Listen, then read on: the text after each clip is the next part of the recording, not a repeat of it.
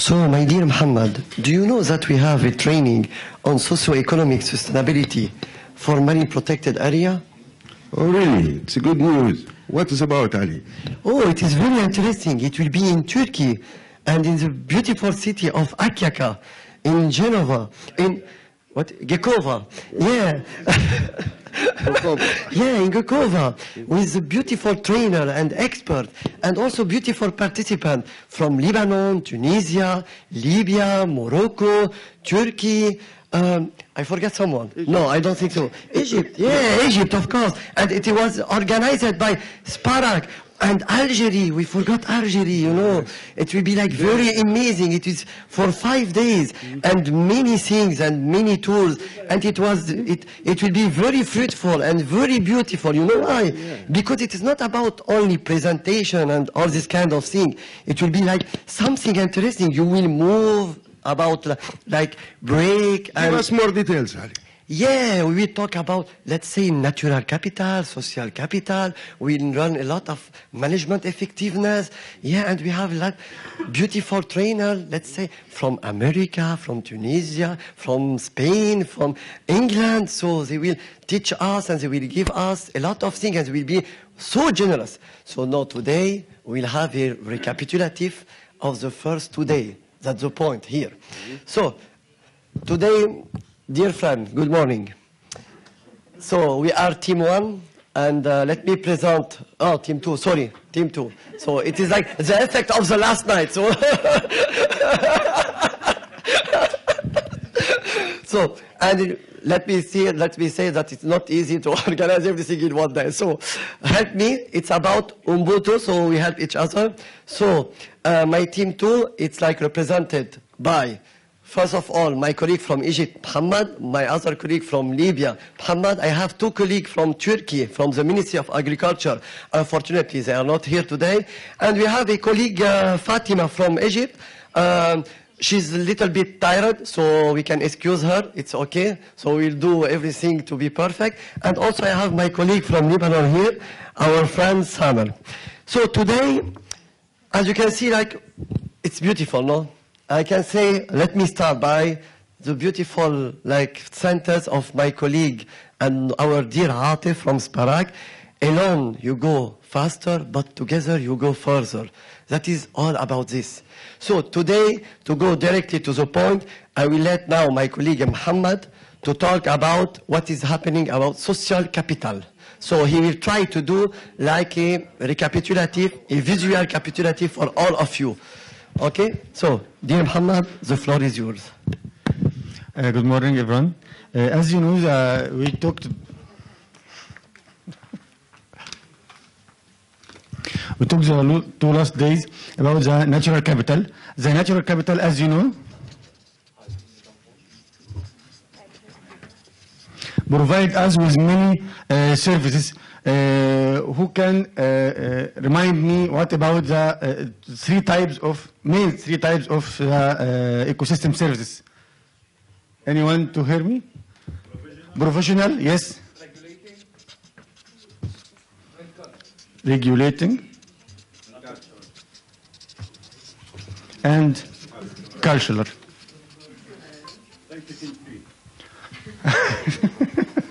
Yeah, thank you, team 3. This type of service can be provide us with the main ecosystem services. Ecosystem good and services. Good and services.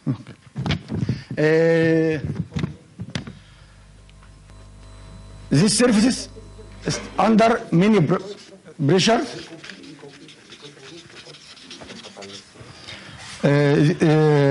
This service under many pressure. This pressure can be affect directly on the human benefits.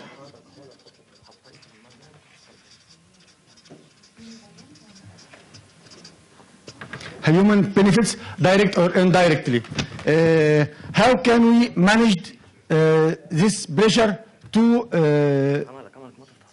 continue the human can be benefit from this service? We have to do 4 approaches. One of them, designing the MPAs to enhance the livelihood of local community. Of local communities. Mapping impacts from livelihood on the natural resources. Then removing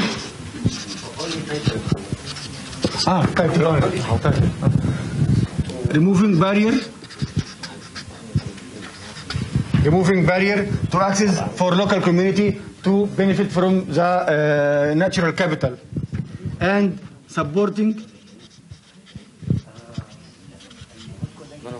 livelihood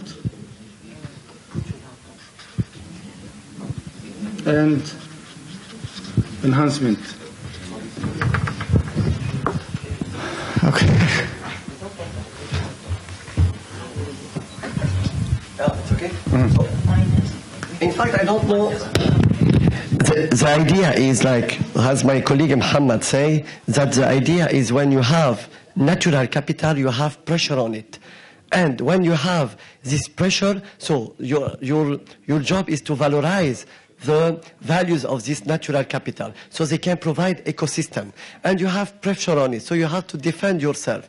And when you have ecosystems, services, as we talk, like it's about, let's say, recreation, swimming, all this kind of thing, so it will give us also benefit. The benefit will go with more like, for example, clean water, family life, everything of it. So here I have like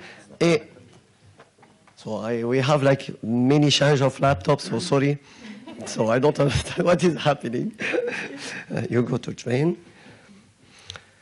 It's just like, Yeah, the image too. Thank you. Yeah, you are great. Perfect. Our training. So I don't know what is this kind of thing. But so beautiful. Huh? It's animated. Yeah. So, oops. Ah, perfect. This kind of ecosystem services, and if you want function and benefits that you can find in any MPA, I think we are all like related with this. I will not go in detail. We don't have a lot of time. We need like to take some information from our trainer. So just we can share it with you later. And our dear Patty, we can go to the next image, please. Thank you. You are working with us now. It's about Ubuntu. Perfect. So just here I will give you an example of a many protected area in the south of Lebanon. As you all know now, you should like remember Tirkos Nature Reserve. And what we did a socio-economic with the help of the SPARAC, of course, that's supporting us a lot to do this kind of study. And I will show you just this number. Look at this number, the benefits. It's like 3.5 million.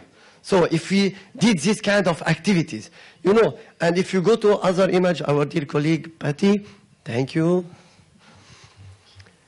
Look, also coastal protection, and we see here fisheries. You see here, when we have an MPA, how it is beautiful, and open fishing, look what is happening. And if you have an MPA, look at the number also. And if you can go, my dear Patty, thank you. Prepare yourself, it will be a pop quiz at the end, as usual. So focus, please. And here I want to show you just a little bit about some important coastal ecosystem in our Mediterranean. And here I want to open like two beautiful sentences to say about climate change. You know, here, for example, we have Simodosia nodosa. In the Mediterranean, you have Posidonia. It's, you know, le poumon de la Méditerranée. It's mean like, you will translate it later. Our translator will help us. Thank you. And we have Cystosera and we have vermitid reef. Look at all these benefits. You see? And if you protect, that's the point. You protect, you monitor, and you valorize. And you will have ecosystem services and you have benefit from this. This is so important. Benefit for the MPA and also for the government. That is also so critical. if we can go also. Yeah, I will continue just to show you some number about, for example, here. Oh, it's not so clear, I don't know why, but it's okay. Water and food, for example, look at the numbers. And here we have, yeah, people's well-being, tourist attraction, and source of livelihood. So, if we have a total of all this, we have around like 19 to 80 million dollars. It gives us from an MPA, including project or this kind of thing. Okay, so just keep in mind that social capital and natural capital is so important. And the next day, we'll see what is also important. So, and now I will leave my colleague Samuel for 1 minute. He has something so interesting from a caricaturist. What is it? Yeah, something like this. Yeah, a point of view. So. Remember, there is a pop quiz, huh? Big notes. Okay, open slide. Okay. You can and from enter. Enter. Okay. Good morning. The basic of socio-economic empowerment should be based on some of this idea. Individual difference in perception. I will give you an example how stakeholder perceive a reception fish. It's an example. It can be copy-paste for any other examples. Next, please. For example, when a reception fish come from Red Sea to a Mediterranean Sea,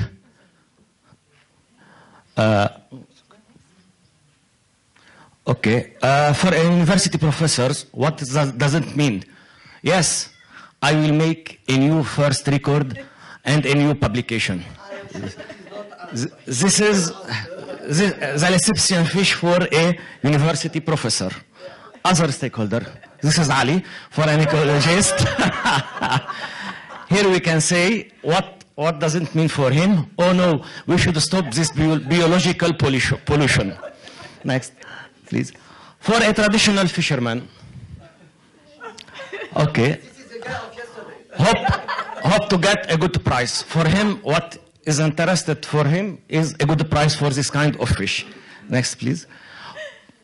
For a sport fisherman, a new species, new fishing trips, and a new fun.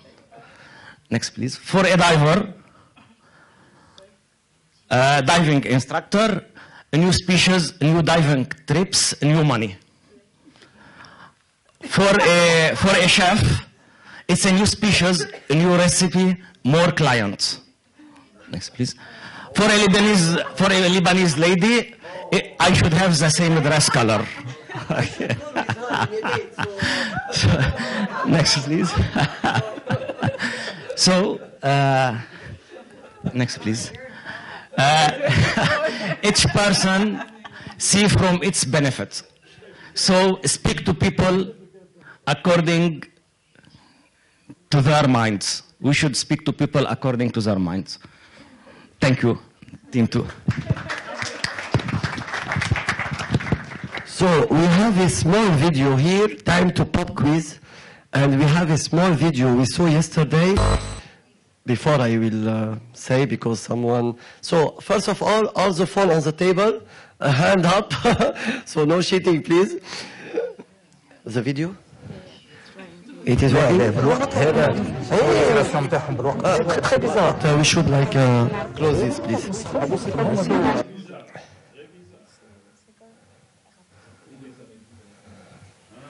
The video. Thank you. So we saw a lot of jellyfish. Who is the person who tell me the italic, let's say the Latin name of the species, scientific? So we give like something, so fishers and others, so metals not allowed. Wait, I know, because you have been with me. And I also collected this species and put it on un seau. C'est quoi un seau en anglais? Yeah, a packet. So if you are like so interested and you are like, let's say, take and enjoy the field, you will know it. We can, and we play with it. We can tell us first the jar. Go for it. the genus. Okay, Aurelia. The other one. Come on. Come on. Aurelia what? It will not be Badreddin, come on.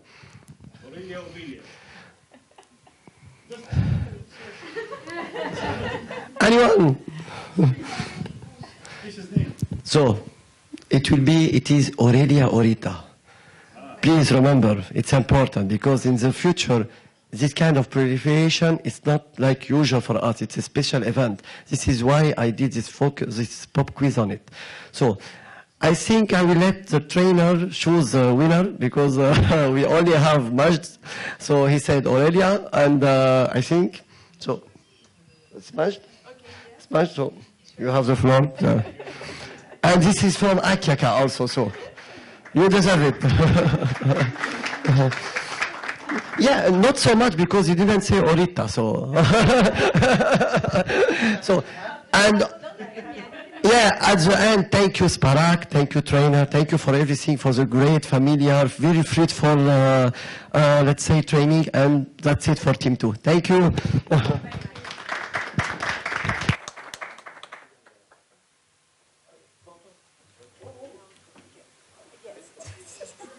Another applause with all the team. Oh, yeah. Oh, yeah.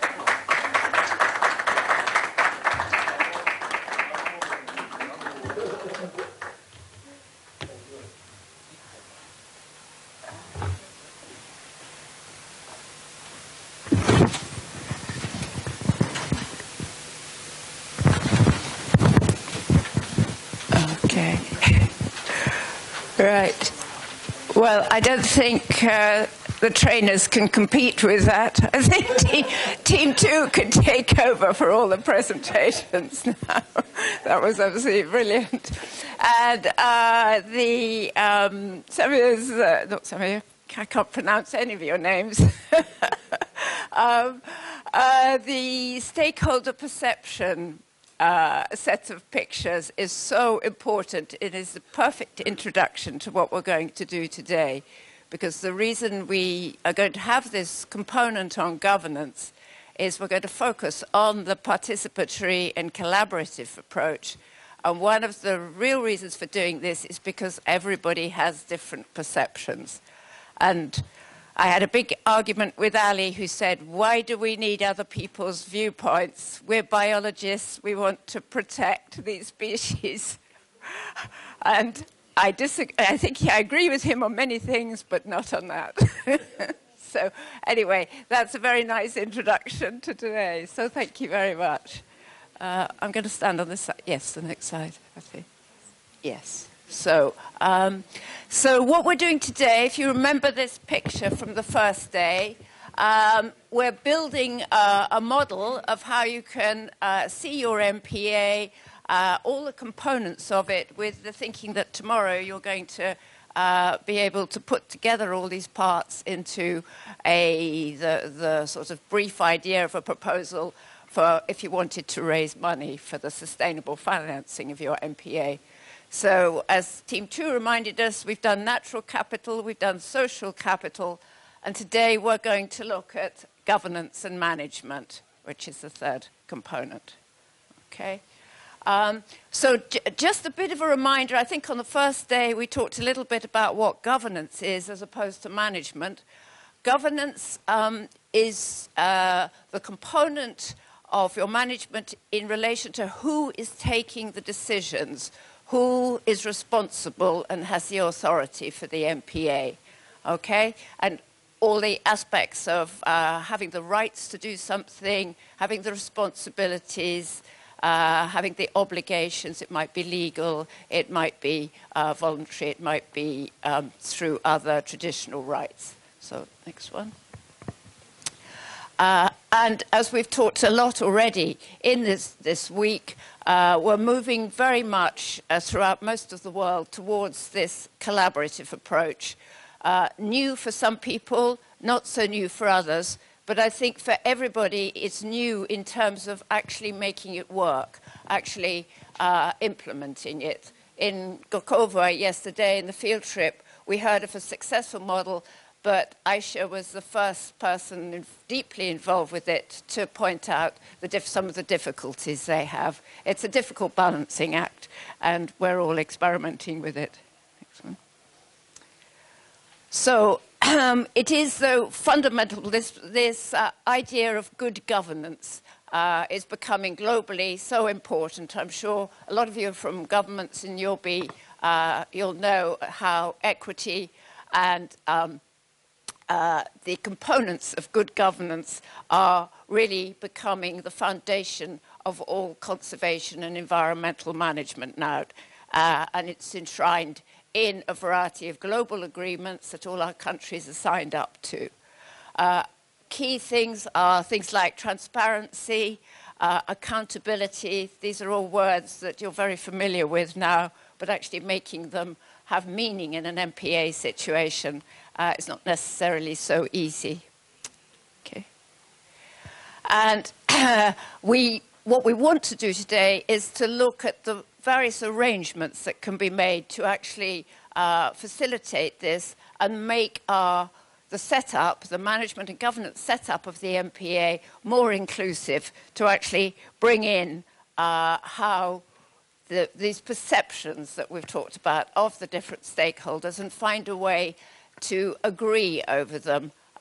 If the biologist wants to create a new species, that's an important role, but equally, if somebody's making their livelihood out of it, and if the restaurants are dependent on the MPA, that's also a very valid point of view.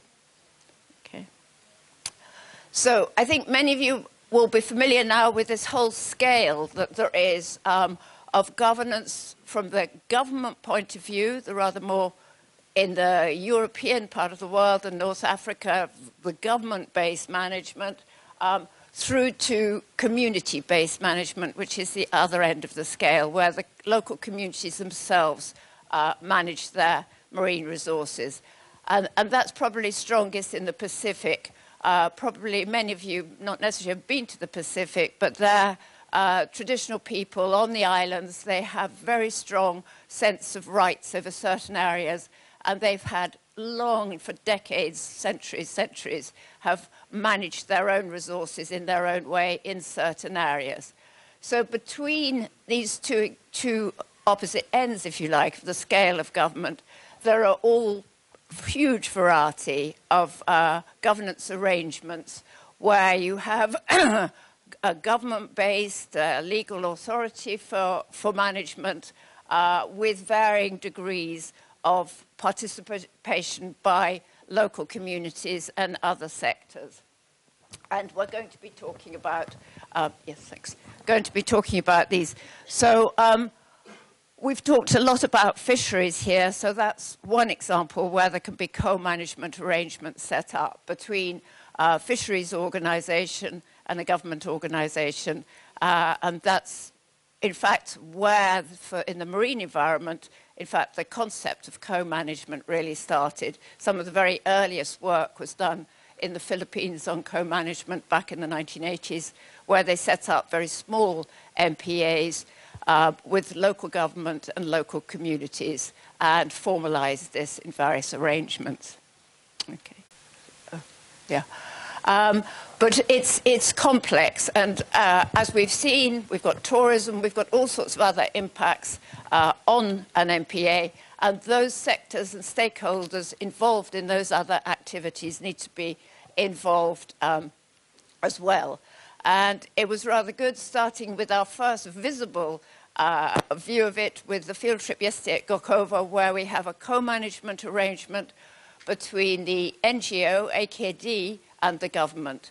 And we learnt a lot about how that co-management arrangement is set up and the benefits that that can bring, how the NGO can bring benefits to the area, can help with the protection of the natural capital, but can help to also realize some of the social capital through its work, for example, with the fishermen. The other nice example was the Lebanon one with the women's cooperatives that we heard about yesterday.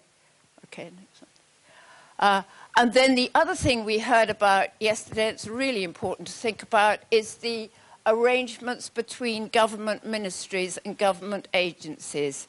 Again, as we saw from some of the country presentations in the cafe yesterday, different ministries in different countries have the legal mandate for setting up and managing protected areas. In some countries, there may be a national protected area agency with all the protected areas managed under it, which may come under the Ministry of Environment. In other ones, the Ministry of Fisheries is responsible for MPAs. In some, there are other ministries that have the legal basis for and the legislation allows for the establishment of protected areas. And as we also know with governments, ministries change.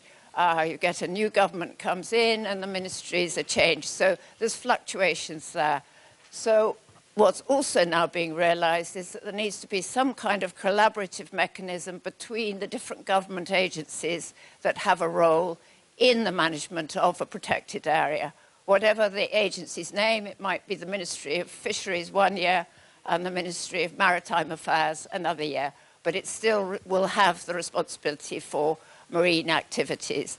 And similarly, the Ministry of Environment, which name may change, that will always have some aspect, and there will also be ministries responsible for the cultural well-being, local communities. In our government, we keep changing. We have a Ministry of Local Government, and then it disappears, and then it comes back. But if you have a system, and I think it was Morocco and Tunisia now have their national councils for protected areas, or setting up their national councils. So we want to look in more detail at that today. Okay, and all this really is, we need to be thinking about what this means in co-management. And this is a definition that we've just put up for today. I think Anne came up with the wording. So it basically shows you how it's all encompassing. If you look in the literature, there are many examples of definitions of co-management. The precise definition isn't important. The key thing is that we understand that the reason we're setting up this kind of approach is to get this balance of power, making sure that incentives are there to encourage all the stakeholders, whatever their perception of the site is, of the MPA is, making sure that all the interests are addressed. And also importantly, perhaps we haven't talked about so much, is the role that different stakeholders can provide in producing the knowledge and information about the site. We've talked a bit about the problem of not having data, and when we say that, we're often referring to scientific data, but actually the knowledge about the site is possibly more important, and I think we got a flavour of that talking to the fishermen at the Fishers Cooperative yesterday. Okay. So again, there are many beautiful diagrams and graphics emphasizing the importance of collaborative approach in many sectors. It's not just conservation. This approach is becoming increasingly important. And I think one of the reasons, of course, is that we're now realizing how key the Universal Declaration of Human Rights is these days in all aspects of our lives. That's fully being recognized.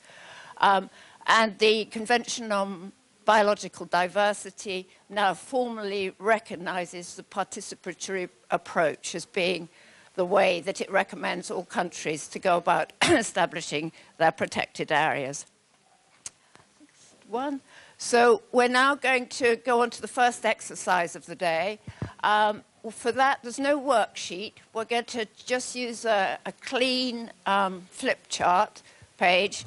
And with altogether, we want you it's a quick exercise this. We want you to write down the authority under which the MPA is managed. So you're all working on a real MPA. So the individuals who are involved with that MPA, will know which ministry, etc.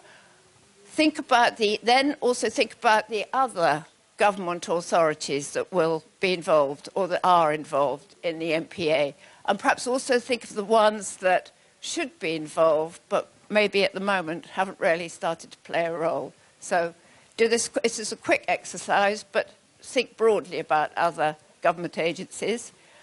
Then if you could just list the management structure that you have. Do you have a management committee that meets with all these groups involved, and then is it the MPA manager? What's the structure of management? Often if you've got a management plan, it will be in that.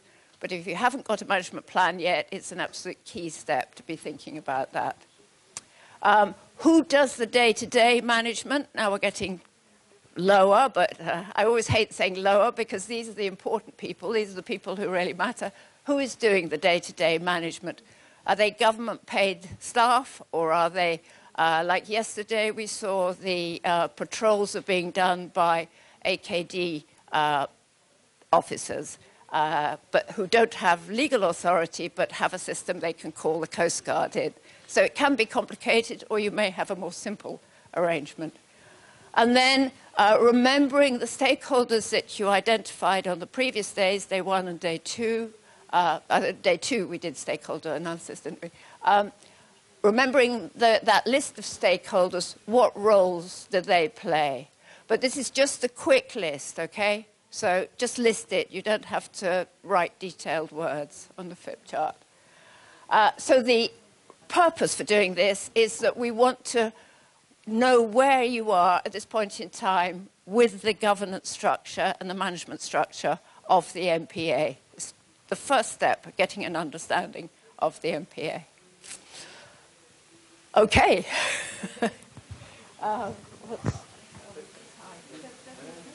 So, okay, we'll do 30 minutes on that, and then we come back, and for this morning, we've got 3 exercises and 3 quick presentations before each exercise, just so you know the plan. Now, what we're going to do in this section is talk a bit more in detail about stakeholders and their perceptions and how to involve them. We had that perfect introduction by Samir this morning, but we need to look in a bit more detail about this. Just going back to our definition of co-management, we really need to be looking today at this idea of who is responsible for what and the functions of the different stakeholder groups in an MPA and how you can involve them. And that's what the next exercise will be about.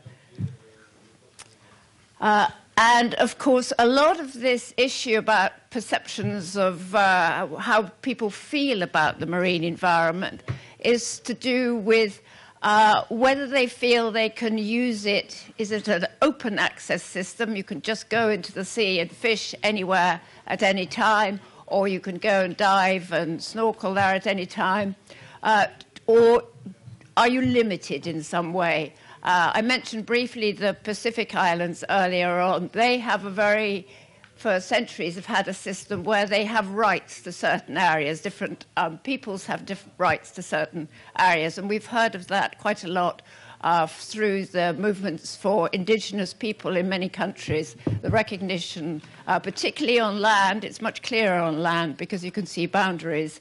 At the sea, it is much more complex, but the same situations apply. People feel they own particular areas of the sea. But how the decisions are made about that can be really difficult at the moment. And if we think of it from the point of view of nations also, think of the law of the sea, that was the first attempt to try and sort of think about ownership of the oceans. Because in many ways, the oceans, they're big, they're open, there are no boundaries. And for many people and nations, they've just been open access, as we call it. You go out and you can go and fish. But that's really changing now, and we want to think a bit more about that.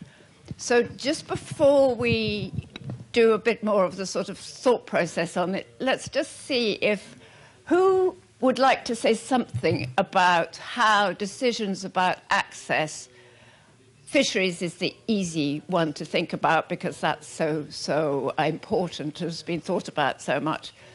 In your country, what is the arrangement for people being able to access certain areas? Is it all open access? Who makes the decision? Would somebody like to open the discussion?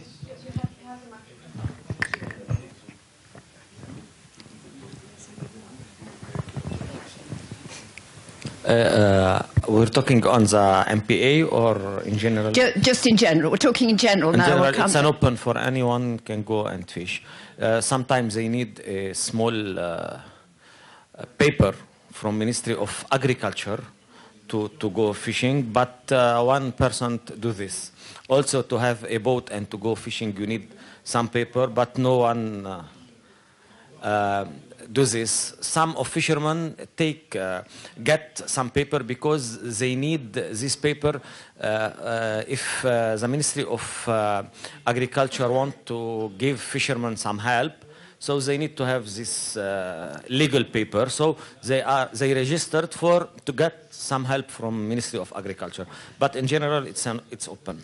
Yes, so that's a very common practice in Europe, I think. Is it in the Mediterranean? Fishermen are licensed, you pay something and you're allowed to use your boat and you may get certain benefits nationally, but it doesn't tell you where you can and can't fish. It's open access. Yes. Would you, do you want to add something, Ali? Yeah, of course. Just something to say, because the question, as I understand, is if there is like a zone that fisher can go and fishing, no? That's the point.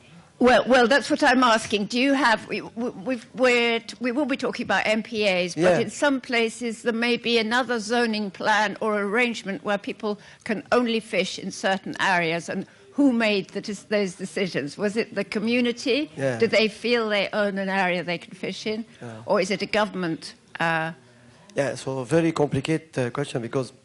In general, in MPA, we have this problem of patrolling, this kind of thing, this one. And second, the no-take zone, we're talking in general, outside the MPA. Okay. Yeah. No, in Lebanon it's open, as he said, open, so no. Yeah. Any other country? Are we all from open access arrangements? We haven't, I've realized we haven't heard much about Algeria, and I know we have... Could you explain your fisheries access? Justement, bonjour tout le monde. Donc, pour l'Algérie, donc l'autorité qui peut délivrer des autorisations de pêche, c'est bien la direction de la pêche à l'échelle locale. Donc, nous avons des wilayas. Donc, la wilaya, il a un directeur.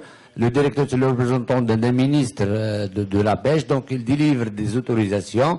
Et puis, nous avons une pêche artisanale beaucoup plus. Et nous avons une pêche de plaisance.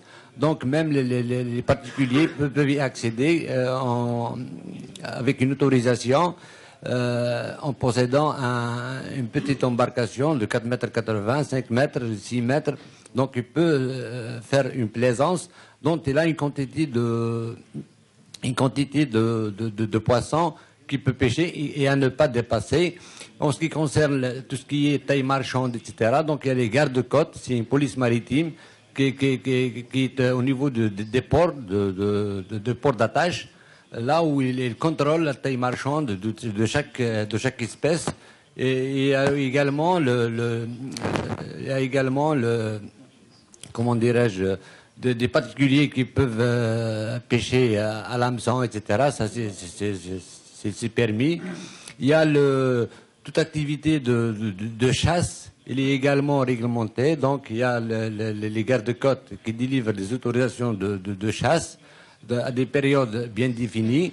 En ce qui concerne l'aire marine protégée, c'est une aire marine protégée. Le cas, je vous parle du parc national de Taza, qui est un parc terrestre dont l'extension en parc maritime sur une façade de 9 km, avec une superficie de 9603 hectares. Donc il y a un zoning concerté avec les pêcheurs. Donc ils n'accèdent pas à la zone intégrale où il n'y a que les activités de recherche qui sont permises Autre chose, il n'est pas permis. Donc il y a trois zones, la zone tampon, la zone intégrale et la zone périphérique. La zone périphérique, donc tous les pêcheurs, généralement je vous dis, c'est des pêcheurs de la pêche artisanale, donc ils font leur pêche, ils sont obligés de se rabattre vers le port de pêche. Je vous remercie. Thank you very much. That's great. So that is interesting there because not only the MPA system, which we're going to focus on in a moment, but that was a useful reminder of the different types of regulations for fisheries. And this thing about the size of the boats. In some countries, we have that in England, the smaller boats have priority access, well, have access rights to the inshore. It's done on the distance from the shore. They have access to that.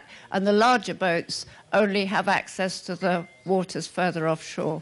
So one more.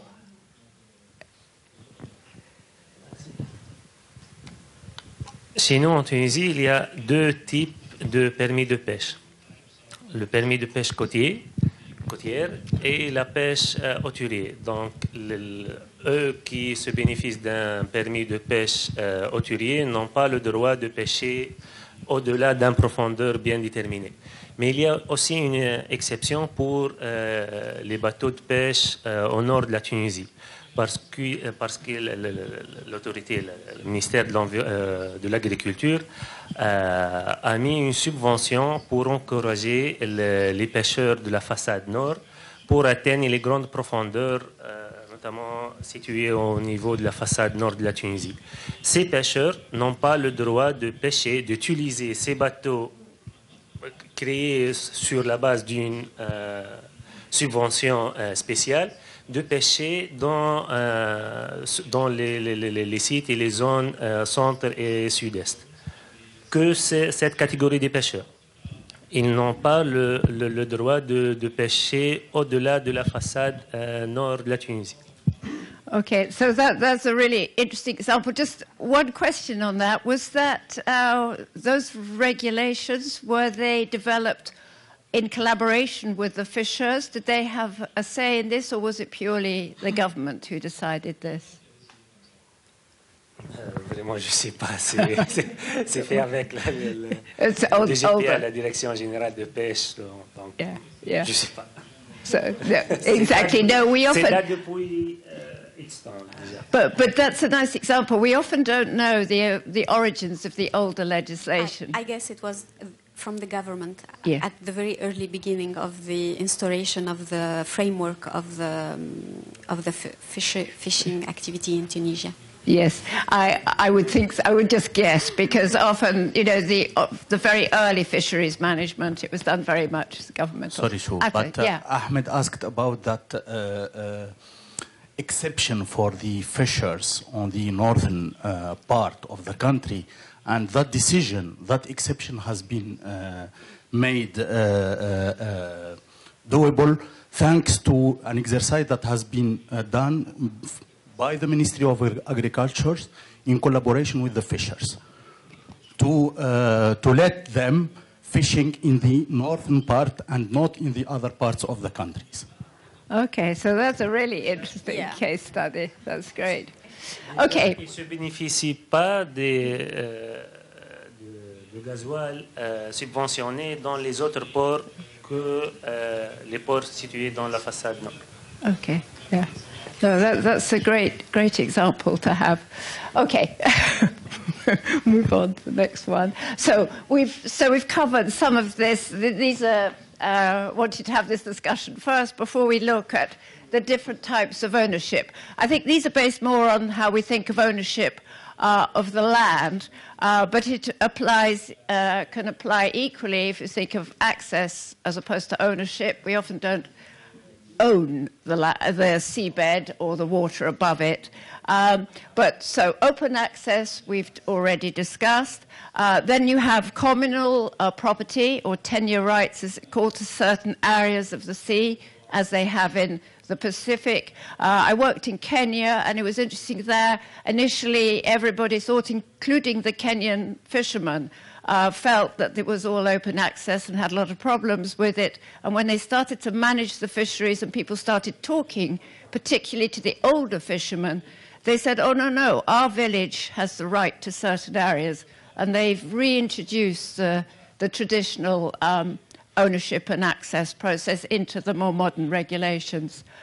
Private property, of course, we're very familiar with that on land, and there are relatively few cases of that in the sea. But if you extend that a little bit to companies and industry and think of licenses for oil drilling or for mining or for other activities where certain parts of the seabed are put aside for certain activities by private companies, that becomes very relevant to thinking about your MPAs. Again, in the UK, we have to do a lot of work with our MPAs in relation to the renewable energy industry, because our wind turbines, most of them are being put out at sea. And there's a sort of argument that goes on as to whether having a wind turbine inside your MPA is a damaging activity, or is it actually beneficial because it works like an artificial reef and it brings... So interesting debates, and so renewable energy suppliers are an important stakeholder in the UK for MPAs. And then state property, so that's, of course, fundamentally for the sea, we have the EEZs, exclusive economic zones, which were defined by the law of the sea. The Mediterranean, I know it's quite complicated because I'm not, you all know far more about that, where your territorial and EEZ boundaries are, but that's where, and the Tunisia example was a little one of that. Next one. So when thinking about moving towards a more collaborative approach to management, these are all the issues you need to be thinking about.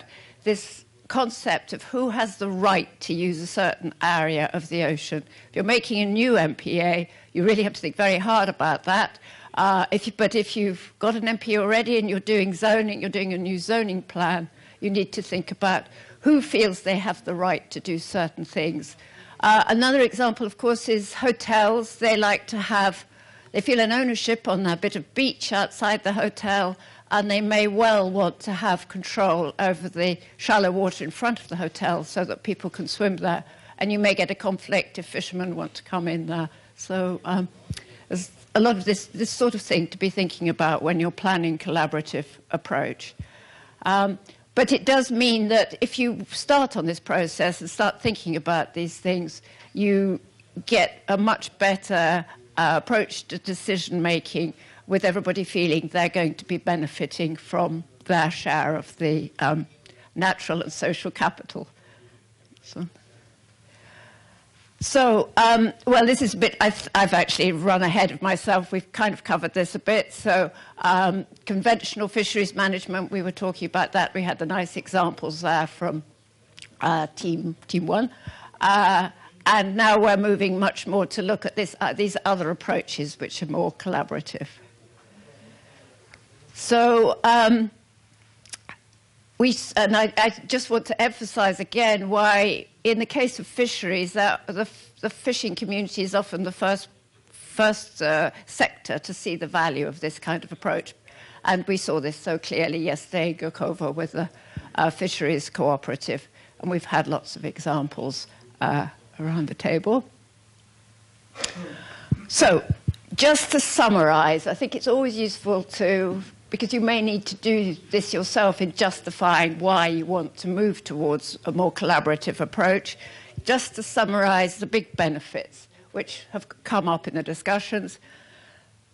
People, if you've played a role in making a decision about how a place is going to be managed, if you've actually been involved, you'll be much more willing to play your role in making the system work. We all know this in our own lives. If we're actually involved in a decision, we're probably going to participate in the work to make it happen. If you have a collaborative approach and you have it all laid out clearly, everybody knows whose role is what, the whole management structure becomes more legitimate and transparent. You can explain to other people what you're doing and why. So the transparency is much more increased. And in the old-style government-run MPAs, that's often a problem. And we still have that problem in the MPAs in the UK, where we often can't actually get the information. It's very slow to come out of the government. There's insufficient transparency, and that's one of the things we've been working on in the UK. And accountability, of course, and this is really important where you're getting donor funding. It's important for the government also. You need to be able to show what you're doing, but particularly important if you've got donors to show them what the structure is, who's responsible for what, who's doing what.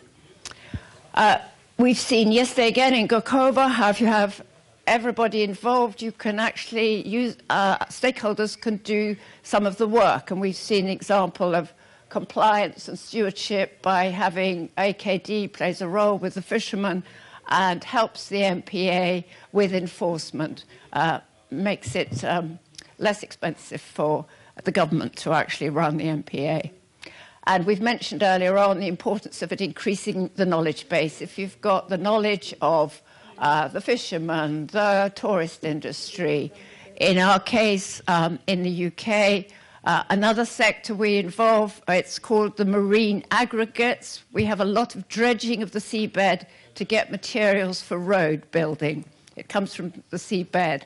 And they have fantastic equipment, and they've been monitoring a lot of our rarer species. So they provided the data when we were identifying our MPAs. So you could involve universities. You want to involve everybody who can contribute information to the MPAs. And then this creates this collective awareness, which makes an MPA a really important location for people to come and experience a sustainable livelihoods and an environment that's also well protected for biodiversity. So legal frameworks, I can go very quickly through that because through the exercise this morning, I think we all explored that and the importance of it. You really need to understand the national framework, and it must be clearly defined, and where it's not so clear is when you start to get problems between ministries. Everybody has these problems. You can't, not necessarily the role of an MPA manager to resolve it, but an MPA manager needs to be aware of it and to be able to help and advise. And then at the local level, we've also discussed in some of the countries, the municipal level is very important, the district level, the regional level. And if you haven't involved your local governments, it's probably something that would be good to be thinking of how you might be able to do to involve them, because they can also often provide support, or not necessarily financial support, but can contribute. And then we've discussed the rights-based management. Yeah. So this is just a diagram to show the complexity of it, but not so much to make you feel it's impossible, but just to show that if you bring all these components together, so you've got the government, you've got the fisheries stakeholders and rights holders, you've got the other coastal stakeholders, tourism, ports, industries, you have the external organizations, the NGOs and the universities and the marine institutes. You've got the individuals themselves who depend directly on the area. If you bring them all together, that gives you your MPA co-management structure. So it may not be full co-management, it might be more of a participative approach, but this diagram is particularly good to show you the people who need to be involved, the sectors that need to be involved. Right, and this idea of creating a formal mechanism for it, that's the final stage once you've identified who everybody is. And again, we've heard a little bit, and I hope we'll hear some more after the next couple of exercises, about the mechanisms. I think Gokova, if I understood correctly, there you have a letter of good intention, was how Aisha described it. The NGO has a letter of good intention with the government. So it's not a legal contract, because that's presumably not possible in Turkey. In some countries, it may be a more formal delegation of management. In the Bahamas, the government delegates management of the MPAs to, it's a large NGO called the Bahamas National Trust, and they, in that case, the National Trust is fully responsible and can also do the management. Enforcement is delegated as well. Or it could be a more informal arrangement. There are many different arrangements, and it will very much depend on your national legislation and the sectors that are involved and whether NGOs are present, and etc. So this, and so that's the management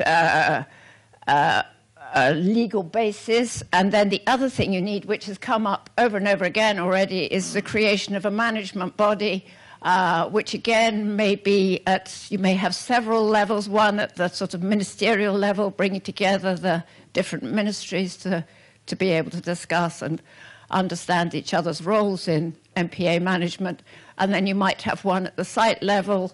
You could have committees at different levels, bring together the stakeholders, the managers, the government people to actually work out what are we doing this year, what's the budget, where are our funding needs, and then reporting back, being accountable for the whole work. So it shouldn't rest on the MPA manager's head alone, obviously. This is one of the really important reasons for having this broader management body, so that the MPA manager themselves have support. And oops.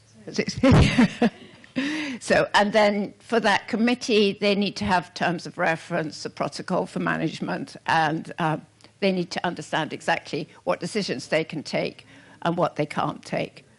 Okay, yeah. Okay. So these are the kind of exercise you'd need to go through in your MPA when you're thinking about possibly setting up a co-management arrangement, if you haven't done already. Thinking about all the activities that might be in your management plan. On the end of Tuesday, we went through activities that are done in an MPA, thinking about who could do which activity, because often the MPA manager and the staff can't do absolutely everything. You need to think about who would be best placed to help you do what. Data gathering, monitoring and evaluation, that can also often also be done by an NGO or a university that's working with the MPA. Might be citizen science, you might be able to have volunteers, local people collecting data. Decisions on the zoning, who has access to what, that's more sensitive, you might want to do that within the committee. MPA manager obviously involved, but it must involve the stakeholders. The actual enforcement and protection, that often may require a government involvement, or you might have a system like we saw at Gokova where the NGO does the patrolling and then calls the Coast Guard if there's an offence being committed. And then who does the planning, and then just all the different activities that you're all very familiar with because you're all involved with MPA management. You need to think about who does those and what can be possibly done by people, other sectors, rather than just the manager themselves or the government officers themselves. Next one. And there's just to remind us that we're going back to our natural and social capital. I won't go through this in detail, but just to remember the pressures on the natural capital, which will affect the social capital and cumulatively lead to either major problems for your MPA, major problems for livelihoods, or if you've got these being managed appropriately, will bring benefits for everybody. Next one. Another thing, given that we have here examples of MPAs that are being managed from the top-down level, we had that for Egypt, it was a very honest statement there, to the much more collaborative approach. In some countries, you just, at the moment, probably aren't in a position to have a co-management arrangement, but that doesn't mean you can have much greater collaboration with your stakeholders. And these are the categories of different types of involvement for the stakeholders.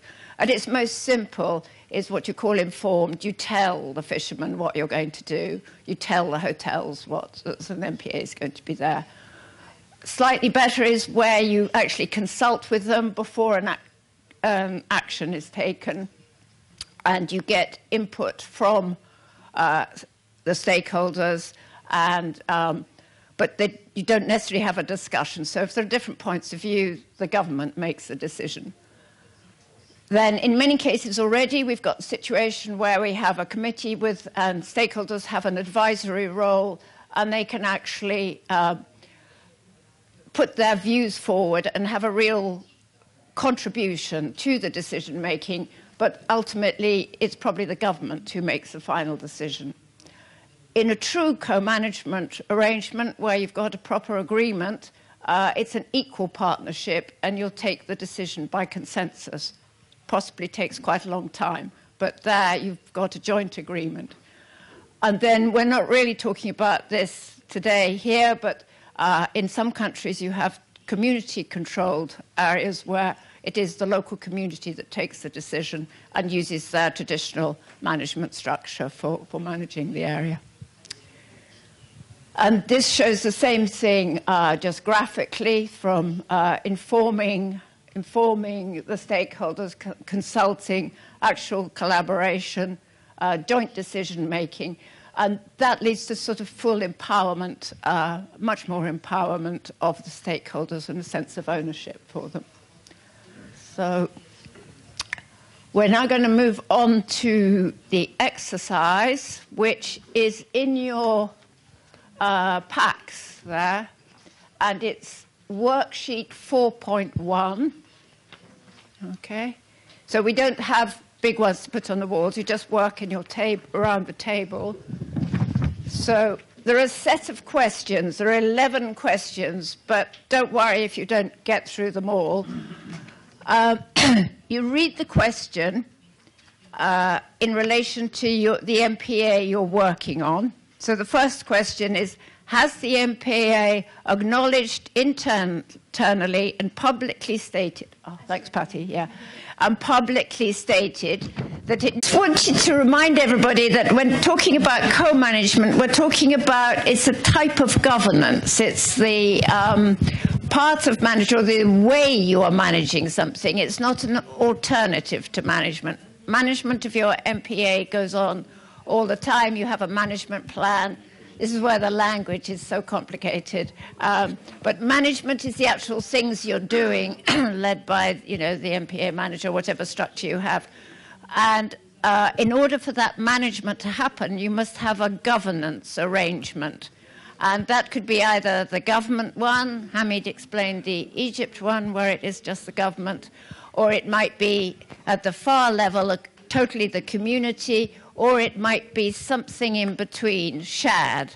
And there are different ways of doing shared governance, and all sorts of names for it, which gets rather confusing. But the governance structure is essential for any enterprise, any activity. A hospital or a school will have a governance structure, and an MPA has a governance structure too, which involves the legal aspects and who makes the decisions, and as we've been talking about, the rights. So just to clarify that, because I had a question about that.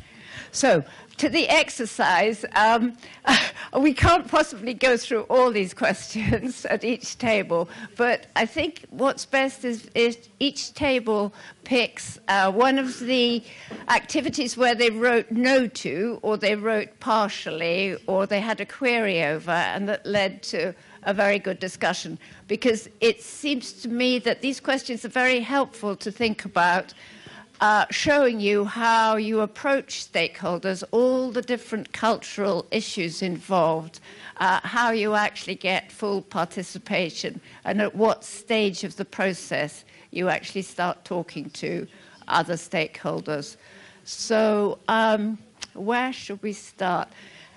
I think you took so long over it, you should perhaps start first, but we don't want the whole discussion. So just to pick up some of the a couple of the really key points. Yeah? Okay. 15 minutes, okay? No. Right. Not 50 minutes. Yeah, the topic here is interesting for one reason. We have a local experience from our Egyptian colleagues, how the MPA is interacting with the local community. And personally, I have also some insights because I am from a nearby country where this MPA is, and there is a lot of similarities in society between Libyan society and Saloum society. So, for example, the first question we talked about the need of community trust, the need of MPA to gain the community trust so far. They said, yes, they were in engagement with the community at the stage of establishing the MPA. But unfortunately, after that, they're like not very well connected to the local society. So we answered no, and we gave 3 steps to the roadmap how to deal with this issue. First of all, shared government or co-management is not instated in the Egyptian law. So first of all, I wrote the word instill co-management in government policy. So this is like between the MPAs and the government before talking with the community. Once the co-management is instilled in the policy, even with a decree from the minister, doesn't need to be law, which takes a long time. So I told them you can take that decree and rush to it to the local leaders of the community, first of all, because it's a tribal community, so you don't speak to anybody, you speak to the leaders of the community, and show them that our minister is caring about you, and that's why they encouraged us to start to think about co-management, and you become part of the governance structure of the MPA. That's a very well step to start then. Then build the trust with the local leaders, and also encourage them to portray their traditional rules. Because Ahmed says, and Mahmoud said, in the past when we talk to leaders, they say, we have seasons where fishing is open, we have seasons where fishing is closed. So I told them this is the top science of management fisheries. But it is not written. So you need to encourage them to speak out, and also, as you said in the Pacific, reinforce them to apply this system in the MPA. That's the first question. Thank you. That's great, because that really gives an example. They've thought about who you should approach in your stakeholder group. In this case, it's the leader, because you do need to approach the right people. A lot of psychology actually goes into this, thinking about what you do. So we talked in details, even you invite them for lunch in the MPA first, and then you go to them secondly. Because when you invite them, you have the initiative, and you have the upper word on them. Exactly, and you should never forget the role of food in this, yes. Of course. The role of food is important, and the role of venue is important. When you go to people, you ask people. When you invite people, you order people. So it's a lot of psychology in that process. Yes, so that's... Could you talk a little bit about how to breach the gender gap? Yes, gender gap, I mean, it's... I told Anne, we are in the registration semester, that's in the 5th semester. She said, no, we want something from the 5th semester to start in the registration semester. That's the first year. So I told her the best way in that community, which is very male-dominated, is to start to visit schools. And in schools, and in that communities, usually the women are doing lots of teaching. So I told the colleagues you can take a PowerPoint or a video to the schools, and then the science teacher, the biology teacher will be rushing to you and start to ask for more. Maybe can you come to us again? Can you come to different classes? Can we do a drawing competition? Can we visit you in the MPA? So that's the start of the connection with the women. And through those teachers, female teachers, those are your proxy to get to the wider female community. The other way, I believe, which is very successful, is to ask those teachers, because they are educated, they speak the language, So it's common language, I mean. So you ask them about what handicrafts the women are doing in your community, for example, related to sea. Do you do anything with related to the sea? Do you use shells, for example, from the shore? Do you use any other marine products, or even a coastal product using the palm leaves or anything? So you can start to have a seed funding to buy those local products and then sell them in your visitor center. And then you're starting up a business cycle that's built on demand and, request and selling. So you started another cycle, another connection with different set of women who are usually housewives. They can do handicrafts for you. You make them earn some money, so they start to feel the importance of the MPA. And believe me, mothers there, although they looks like very isolated and things, but they are very crucial in the family. They're doing a great work in raising their kids. And many times I've told them they are the men of the house. There is a male in the house and there is a man in the house, which is the lady. So they are the real leaders of the family. Because they are usually they have a good skills of planning money, how to spend, many things. I think all of you knows that. So it doesn't mean North Africa only. Even in Europe, many families are built on a woman. That the man is earning money and she is the engineer how to spend that money. Thank you. Okay, thank you. That's nice to have it, because I think some of the groups didn't get down to the gender question. And obviously that's just so important. We saw it with the women's role in the cooperative yesterday in Gokova. And the other, my point on the gender is to seek out role models, women who are already participating in MPA management in one form or another. And I would like to acknowledge the role models. We have women involved in MPAs here. That's very good. So. And the men are very good, but you, as you acknowledged yourself, ideally it should be 50-50, yeah. Team 2, you had a very animated discussion on the first one or two questions. They had difficulty with the translation, which wasn't very clear. So, but anyway, you clearly had a very useful discussion. So yes, we always have useful and constructive discussions. So I'll talk a little bit about our MPA Al Hoceima National Park, who is an MPA co-managed by an association, NGO, and the national park. So we've done a partnership with this NGO that allowed us to work together legally. So in our model, that partnership is more is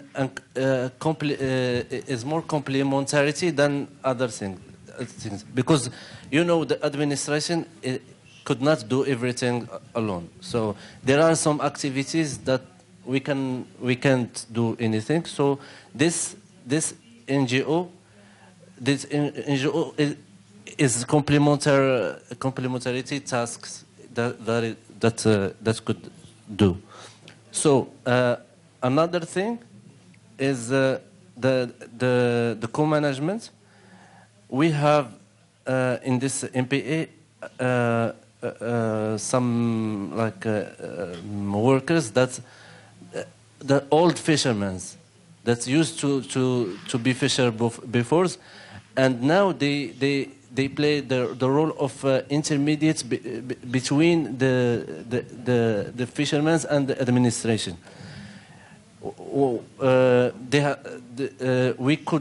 We can't talk directly with fishermen because one thing is they talk a different language, Berber. They are all Berbers, and we are the managers. We come from other places. There is a language gap. One thing. So the NGO picked one of the fishers to use a Protestant fisher that used to be Protestant a lot, and he played the intermediate. So when there is a problem in the marine area, fishers report to this man, and they report to the administration. So this is a important point in our MPA. And other thing, we've done a project with the NGO to involve the women, the wives of fishers in fabricating baskets like we saw yesterday. We call them traps. In French, we call them lenas.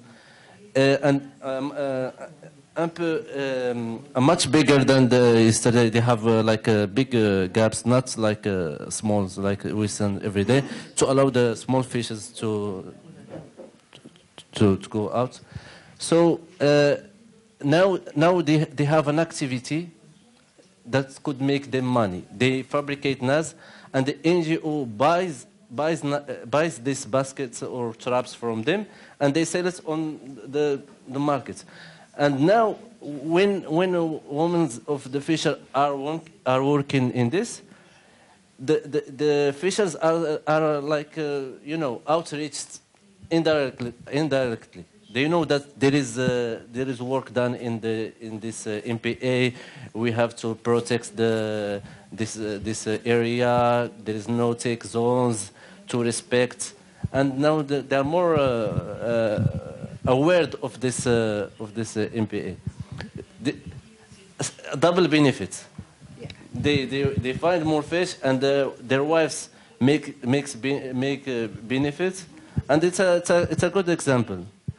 That's a fantastic example. Yes. Yeah, a really good. It was the main point to integrate them in a certain way, to convince fishers to adhere to our strategy and vision. Yes, and that's such a good point, getting the whole family, the wives, yes, involved, and then everybody. And a little bit like Hamza's point also of talking to children, getting that. And the problem was at first not finding a market for this traps. The NGO buys from them to avoid this problem, and then they sell it. Yeah. They sell it. So you've got a market as well. Yeah. Yes, we have a local market, direct market, and so they can feel comfortable, and they keep going. Okay. It's not about fabricating a little number then exactly. So it's sustainable. Yeah. Sustainable. Yes. Yeah. Okay, and the other important point there was this idea that even if we talk about the fishing community, but of course that's many sectors in the many different classes of people in the fishing sector, and the older fishermen are often so important for MPAs.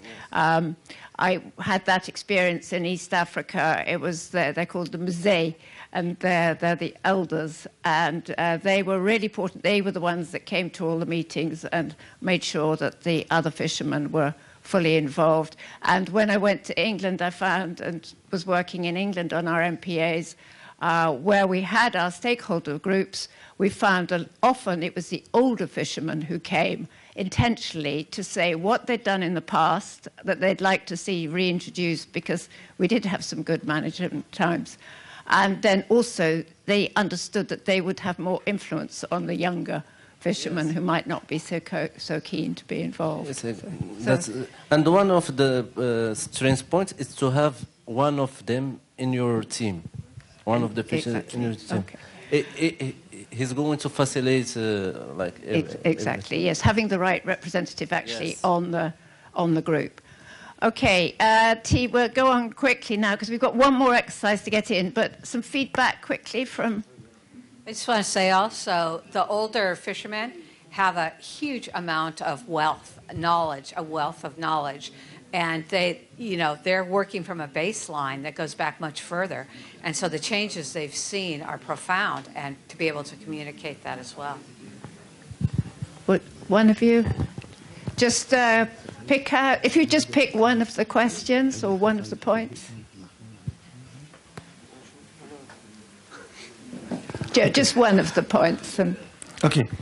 For Palm Island, as you know, this the staff of this MPA trying to do the best without, unfortunately, any authority to control. However, many meetings, maybe with stakeholders and personal level, to awareness and to raise the awareness level and education for the local community. In fact, the MBA secure the level of input from the local community from the access fees. However, this area, this protected area, need for more impact activity like land use fees or etc.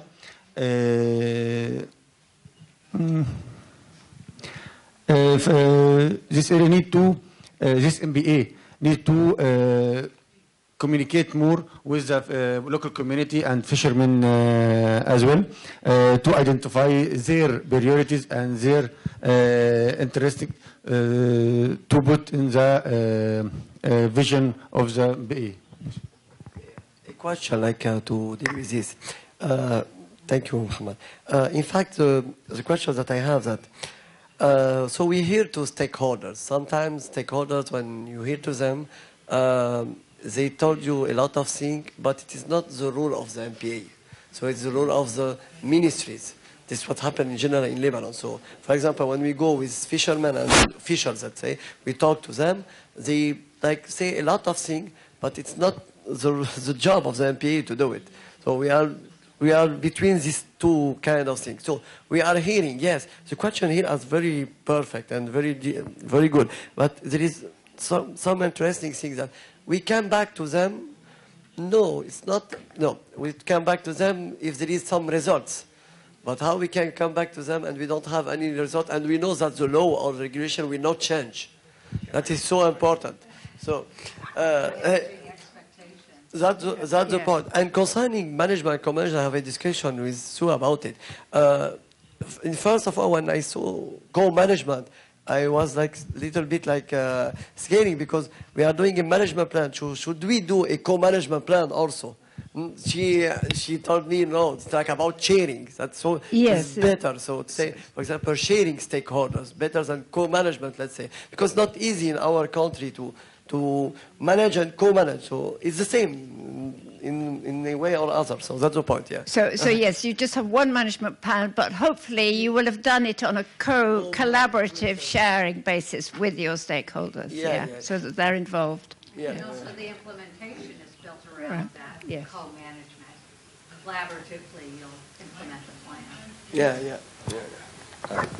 And yes, we don't take in consideration the point of gender during our stakeholders meeting, to be honest. So we just say we need a representative from each stakeholders, and anyone who comes, he comes. So to be honest, so and we cannot do it because if you call them, we say we need this woman or we need this guy. It's not our problem. It's not our stuff to choose. They choose who will be this thing. So that's an important, also another important point. So.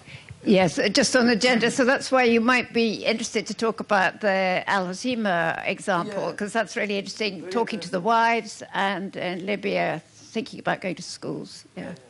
I can share with you a small experience with fishermen cooperative in Akkar, north than our MPA. And here we can do a role as MPA by make a link between fishermen and some project. For example, they have a problem. They put their boat inside a river at the border with Syria, but each year the sand come and block the entrance of the river. So always they have this problem. So I linked them with a project with World Vision. They have a project in Lebanon, so they give them a generator that can take sand from inside. We put it outside and they then come back. But for each 2-3 months, they open the entrance of the river. So it's MPA can do a role by linking fishermen cooperative and fishermen with programs that are present in the area. I give you an example.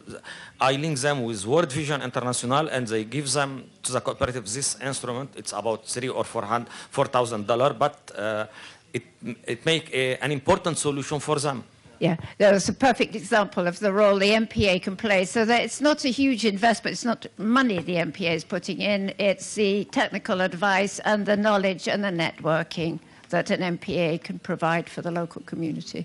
So, okay. I just want to make one quick comment about reaching audiences or stakeholders that we don't normally, just because I know Ali's in the throes of a management planning process, that I think there's always been, in every culture, people who typically show up when you call a meeting. And it's been typically men in most cultures. I think for you to have a concerted effort to reach out to women, we were talking about this in this group over here, that you'll find that you get very important information that's very different from a group of women than you will from a group of men. And I think it's just having the tools of knowing how to reach new groups and what's comfortable. And when I'm working in a new community, I often use mapping tools because everybody really, it's a really easy way to visualize what's happening. And I've worked a lot in, amongst everywhere else, Southeast Asia. And I found out that when we started, instead of inviting the women to come with the men, they won't come. But if you go to the women and have a women's group and you do a mapping exercise to identify the priorities in an MPA, you'll get very different information than you will from just men doing the same thing. They don't all have to meet together, but that provides you with a much more multidimensional and robust data set about what's important to a local community if the women also provide input into that process. And then the other thing that we're realizing is that we're missing younger people altogether. And you know, I think you have to go to people on their own basis. And social media has allowed us a new entry point into younger people because almost globally, younger people are best connected with through social media. And I'll tell you my experience working in several places where the theme has been, how can we get younger people more involved in conservation? We feel like the older people are carrying the load. And it's been, do it on their terms. Have a party, have a gathering. Don't have a meeting. Don't send out agendas. That's not the way that they respond. Find the ways that they respond. So you have music, you have food, and then you can have open discussion platforms. So find the entry point that's meaningful to that sector that you're trying to include. And I think we're finding it's much more, this is particularly true with climate.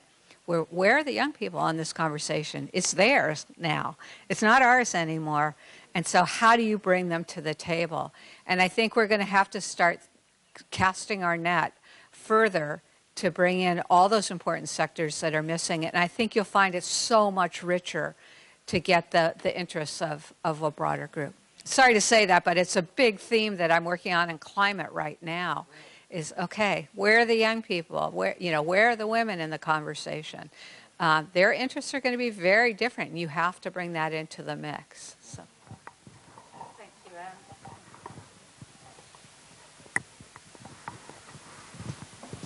Anne.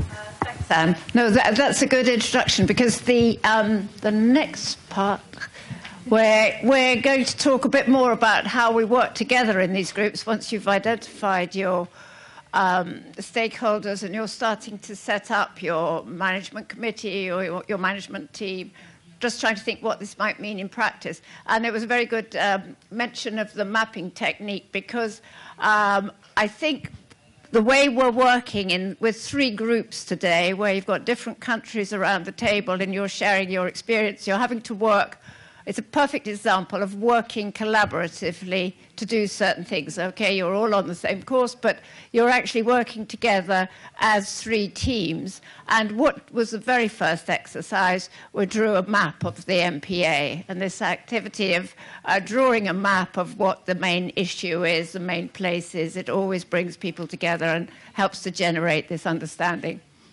So here we are, the dynamics of participatory groups, and you can think about your MPA groups, but you can also think about how you've been working over this week. And so you've got to, ideally, you've got to work together to make the group of people. They need to understand what the common purpose is. So this week, the common purpose is to learn this approach to management. In the MPA, the common approach is to preserve the natural and social capital, now that we've got the terminology. And you need to do this in a way that we build that's generally respectful enough. So this comes into the equity issues we talked about, and accepting people's points of views, recognizing their rights. And then from generally moving across to be thinking about us as a group rather than me or I as an individual. And that means working in particular ways. So next one, Patty. So these are 4 key areas to be thinking about, and I think we've addressed all these just in the 3 teams this week, and we'll go through them. Next one. So in a group, you really need full participation, okay? Everybody around the table needs to be participating and not sort of standing back. Equally, everybody needs to be able to say what their view is. There needs to be this respect as to what other people's views are. Even if you're sort of worried that you haven't, sometimes people have stood up and said, oh, I'm not sure. But that doesn't matter. You put your voice forward, you explain, either ask a question or you put out your concerns, and that gives yet another element. You move on to a new element to discuss. And you then start to learn the points of views of everybody around the table. And some people may be very focused on the biodiversity. Some people may have very much a livelihood focus. Some people may want to stick to the rules. So you all have different views, and you're trying to bring this together. We also need to have, I wasn't quite sure of the purpose of this picture. It does take time. That's an important thing to realize about this. You may think you could have covered this curriculum just in one day. Why are we here for a whole week? Because actually it takes time to mutually get to agree and understand these different things from everybody's perspective. Excellent. And then shared responsibility. In the case of an MPA stakeholder group, everybody in the team, in the group, starts to understand that they have a responsibility, as well as being able to take part in the process and be part of the decision-making. That then puts a certain onus on them, a certain responsibility. They then have a role to play themselves. And there's also the other side to that is that it's important to realize, because some people can get very carried away. It all seems like suddenly collaborative management, and we have a stakeholder group, and we're going to solve all the problems, and they might rush into agreeing to it rather too quickly without reflecting carefully on what it might mean long term. So that's another reason for making sure the process goes slowly, so that people don't take decisions that they might regret afterwards. So that's just bringing it all together. There's the sort of personal and collective benefits and growth from this. That'll lead to agreements, because at the end of the day, as we've mentioned, depending on the legal situation and the context, you'll have some kind of agreement with your stakeholders. And then we talked also about this several times, that these partnerships, these sharing arrangements, we don't want them just to last for a couple of years, just as because it was done through a project, and then once the project's over, we'll stop sharing management. We want it to be a lasting partnership, And if you build the relationship, I loved the fact that when we met the fisherman yesterday, he remembered Anne from previous visits, so already a partnership was there. He could start to see the relationship there. Okay, next one. So just the stages of, if you were to be setting up a collaborative arrangement, and even if you're not doing a formal one, this is still a useful exercise to do. If you can get a stakeholder, often it's just useful to get a group of stakeholders together and go through this process. So you identify the issues that you want to deal with. So it'll be the MPA, but what are the objectives? Being really clear about understanding, getting people to ask questions, making sure that you all understand the language. We've seen just in this room how important language is for creating confusion. And for a start, we don't all speak the same language, and many words sound the same in French and English and get translated differently. You need to spend time making sure you actually understand. I thought Ali's question to me about co-management and management and governance was very important, and that was a language issue. It wasn't that Ali didn't understand, it was purely language.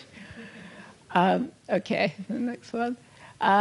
Then we've talked a lot about how you identify stakeholders and getting the right mix.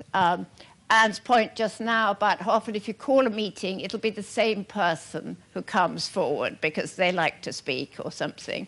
And it's much better if you do some work beforehand to actually find out who the right representative is so that you get full representation. So, for example, you might want to have some women at the meeting if previously you haven't. And then making sure that the group is, we talked about this with age, that you have got sort of good cross-representation of the different people, sectors, ages, genders.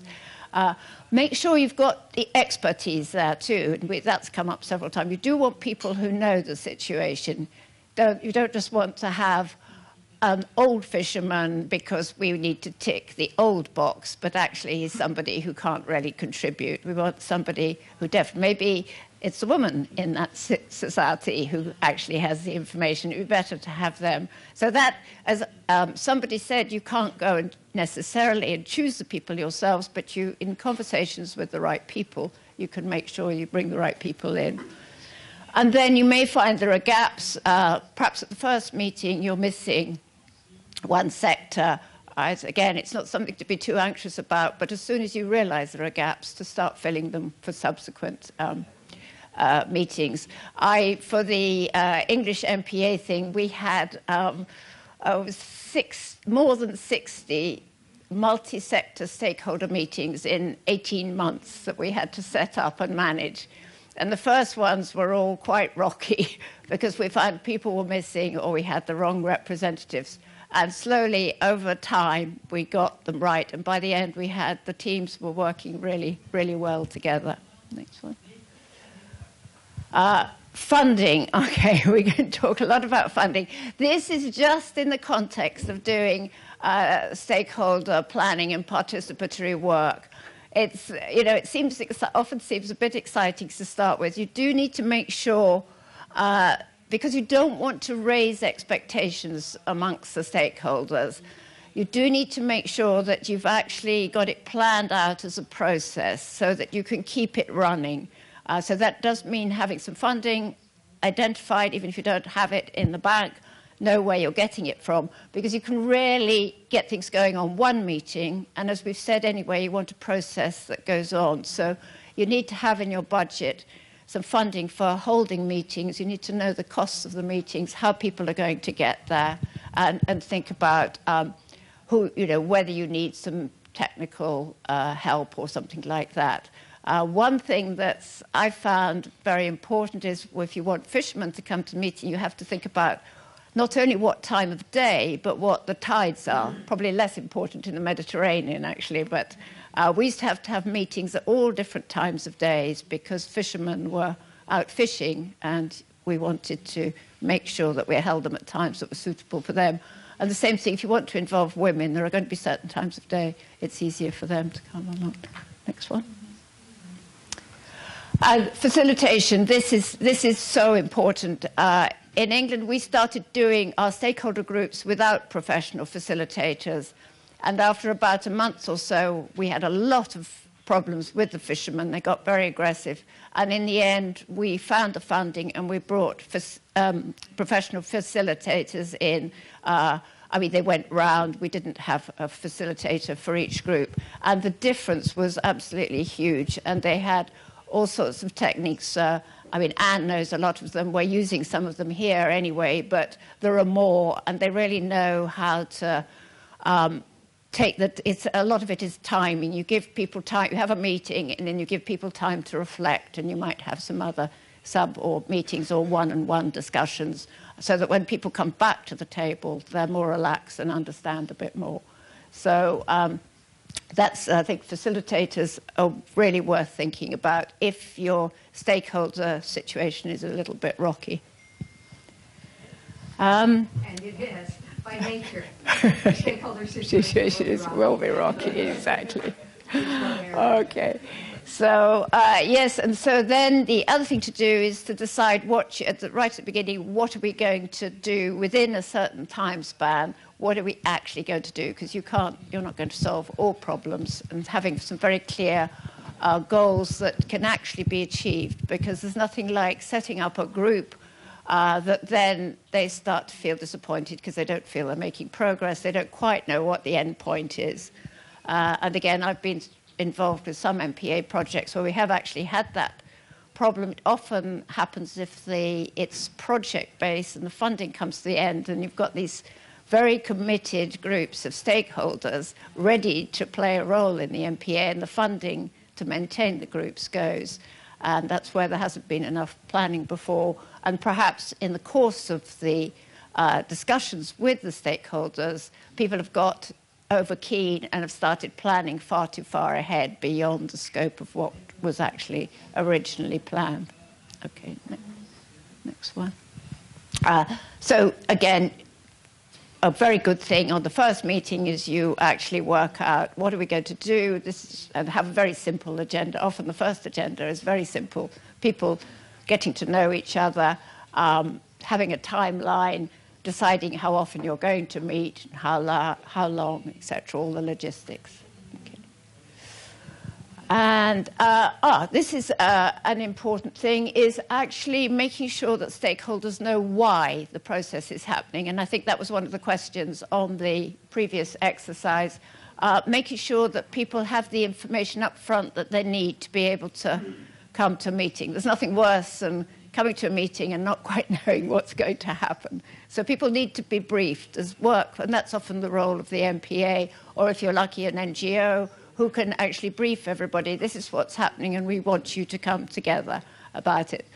In Cambridge, we have a big argument going on across the city about new transport system for Cambridge, because our traffic congestion is so bad. And a couple of weeks ago, they brought out a new plan, no information in it, and they've invited everybody to comment. And everybody said, I can't comment, I don't know. Will I still have a bus to go to work? Or are you stopping the buses? Will I be able to park my car? And it's a perfect example of a bad consultation, because the stakeholders haven't had the information that they needed before. So in the case of MPAs, we do better than that. We provide the information in advance. Excellent. So the next exercise, which is again in your work pack, and it is 4.3. This is to look at how the different sectors that you've identified, the different groups. So this you can actually go back today, whichever exercise, it should be on your wall, you'll find it. You identified stakeholder groups. Some of you did just tourism, some did fisheries. One team did fisheries, didn't they? You can use those plus just quickly thinking about the sectors in the, if you did tourism, think about fisheries as well, and vice versa. So the idea is to identify the different roles that they might play in a shared governance model of your MPA. In the top one is small-scale fishers, because I think everybody's got small-scale fishers in their park. But as we said, it may not be a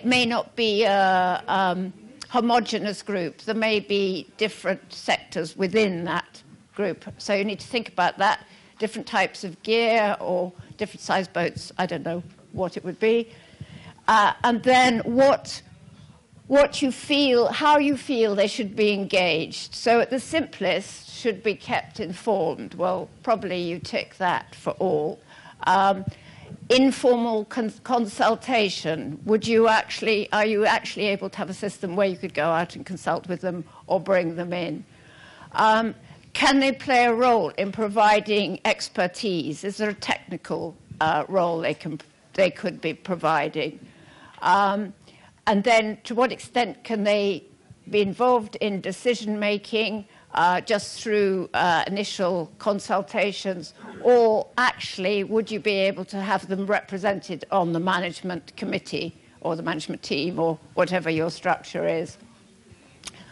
Or can they be doing something else, such as monitoring or enforcement? So the various roles they might play and how they'll be engaged.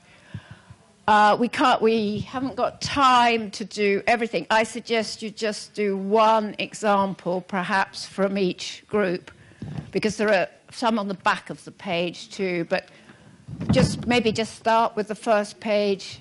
Yeah, is that all right, Anne? Yeah.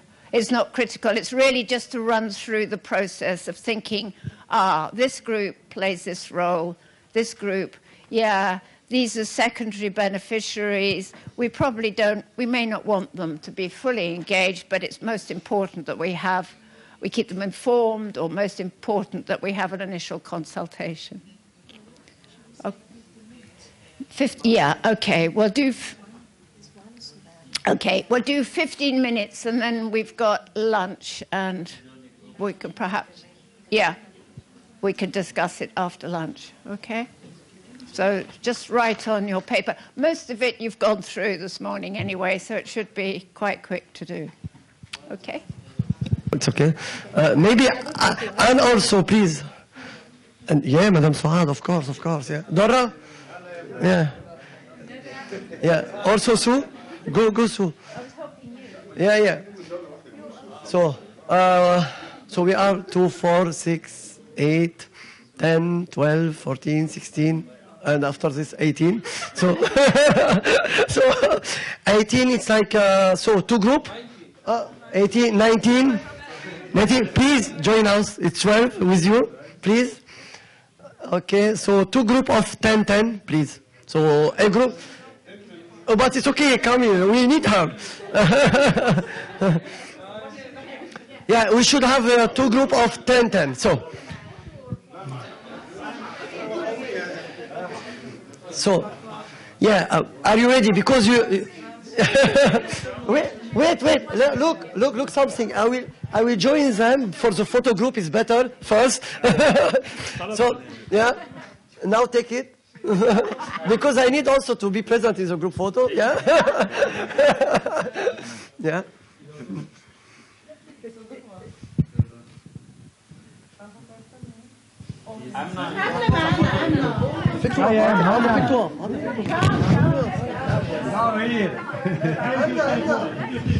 Anna, please.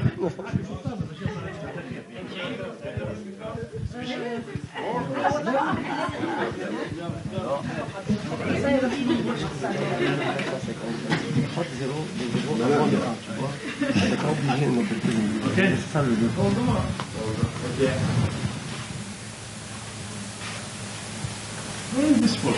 Silly photo. Freestyle. So now we can continue the training. We finish our ice break. No.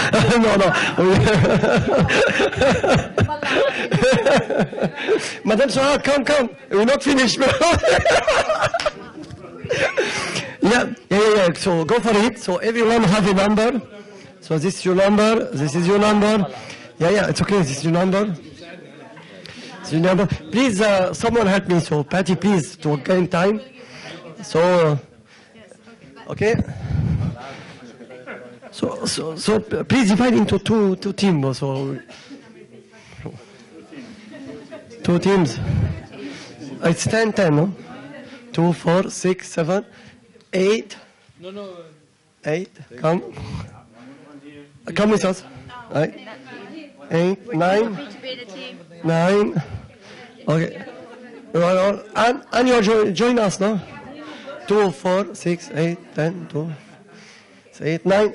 And we need you. So please. With the other team, man. Yeah. And this is your number, Anne. So the idea, every one of you have a number. You see, from 0, 4, 5, something like that. So the game said that I should give you a total number. Let's say, for example, something.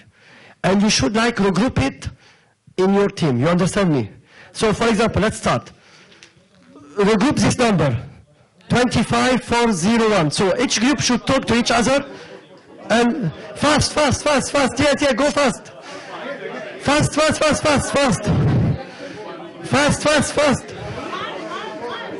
fast.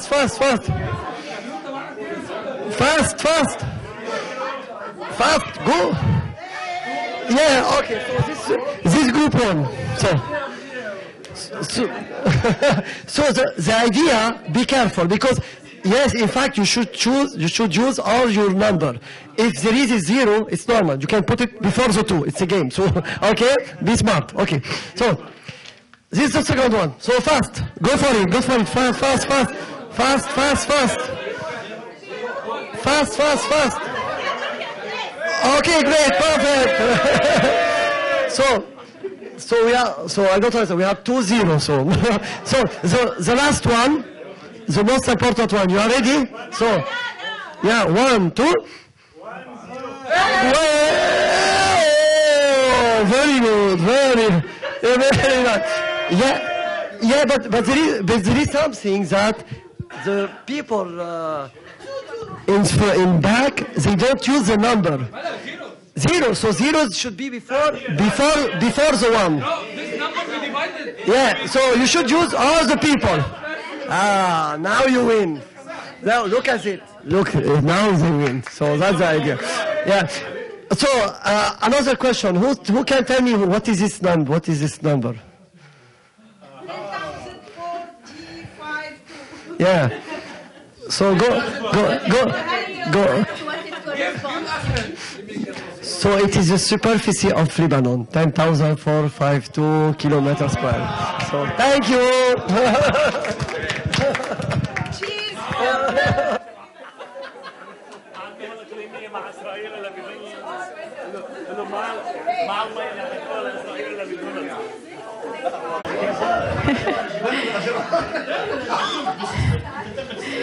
Okay, so now that everybody's awake, thank you, Ali, for this icebreaker. I think we're going to be hired for this for all the events.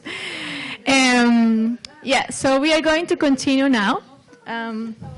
Here, building a co-management framework. So we are going to work through the model.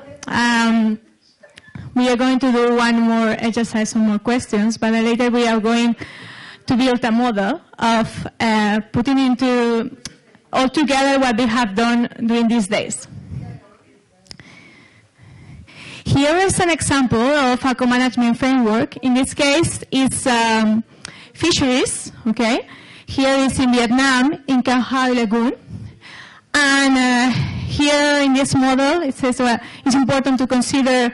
We already talked about all of this, so I think I will go a bit, move forward, but, it's good to as a reminder for what we're going to do this afternoon.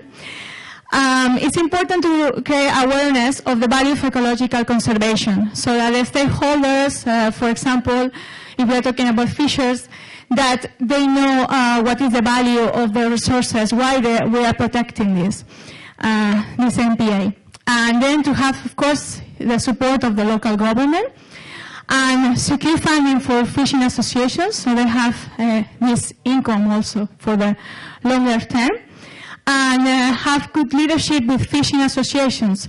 So choosing a representative of the fishers, for example, we are talking about fishers, but we can think also about tourism, other sectors, but having a representative for association that is sharing the values of most of the group, of the main people. Then the cooperation among fishers, so it's important that there is a good cooperation between these groups. And then also, as a reminder, it's important to create a community or local fisheries management body. Can be in the form of council or committee. So in each of the regions, MPAs will have different ways to have this. Like, for example, when I was working in Sao Tome and Principe with the local community, some fishers, there were many communities in the island, and some fishers didn't want actually to create an association, but at least they chose a representative of the community. So the different places can work a bit different. But it's important to provide a formal structure for the decision making, also to know who's going to take these decisions for the day-to-day management. So who's going to do the management. And MPA management also should be integrated into this co-management structure. We already talked about the different co-management structure in the different places, MPAs that we are working. So we already discussed that. And also, each stakeholder group needs to have a strong representative, as I was saying before, that is represented by that group and then can serve as a spoken person. So it's important that the other community members or the other group members, they have trust in that person, because it's going to represent the values and views of the rest. And then they can, delegate. Also, it needs to be cohesive and work well together, ideally. There's always going to be some conflicts, but we need to know how to manage them. And must have an awareness of the need to conserve the resources and see the value in working together with the MPA. I think this is one of them, also very important thing.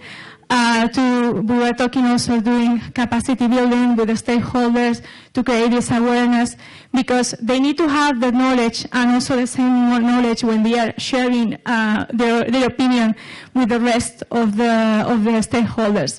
So having this knowledge gives them power, so they feel this empowerment. So this is also important when having this structure. What else? They need to be confident at the risks are involved with making changes. Sue was commenting that before. So they need to know these risks. And they may need to support in these alternative livelihoods. So we were talking before about other types of a part of fishing. So, for example, with the women selling they sell, for example, things. And when I was working in also Sao Tome and Principe, the women that the role was to sell the fish. So they are called palayes. So they are not the ones fishing, but they are the ones to sell the fish. And we were also helping them to create new business, alternative business. We were commenting before about these things.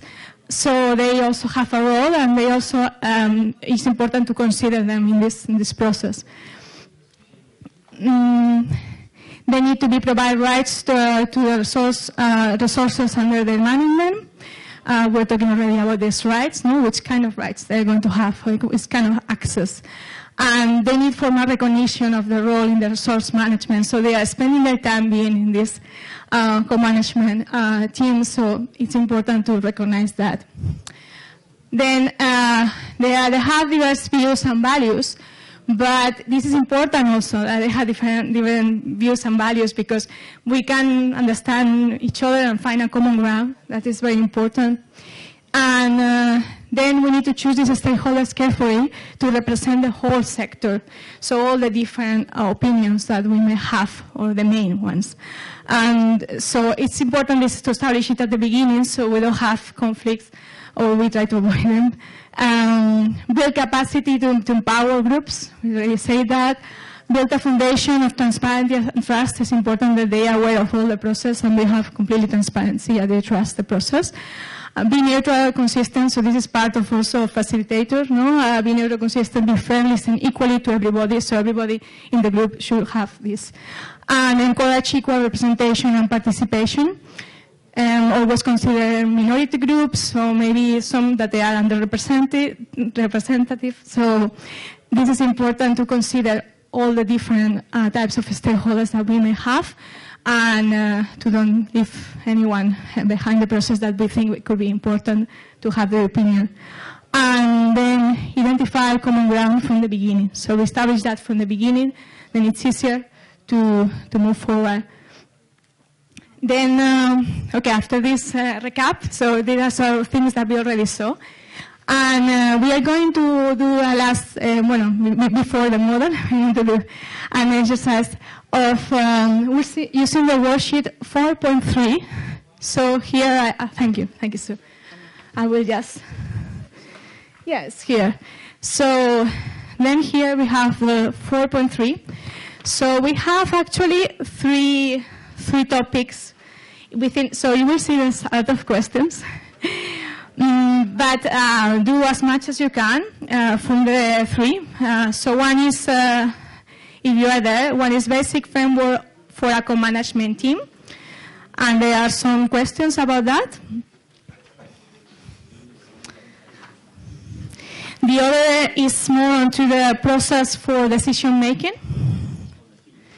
And the last one is about stakeholder engagement in implementation. So it is more than answering all those questions. This is going to be very helpful to think about more and more in depth about the MPA management, and then for later for building the model. So just a reminder of this. After doing this, we already work on the environmental, the natural capital, on the socio-economic, so social capital, and then we are now working in integrated governance and management, so the co-management. So then all this is going to be important for this part that we're going to do in a bit. So any questions that you have, let us know, so we will be around. We can say, I don't think we can just spend, I think 30 minutes is fine. And then later we will move for the model.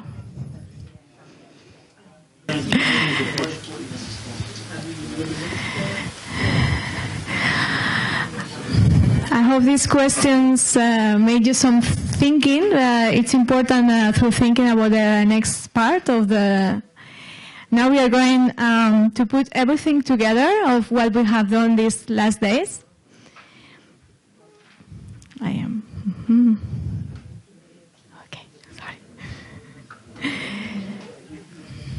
Okay, so here we have the first part that we have done the first day about the natural capital, which is here, okay, for this group.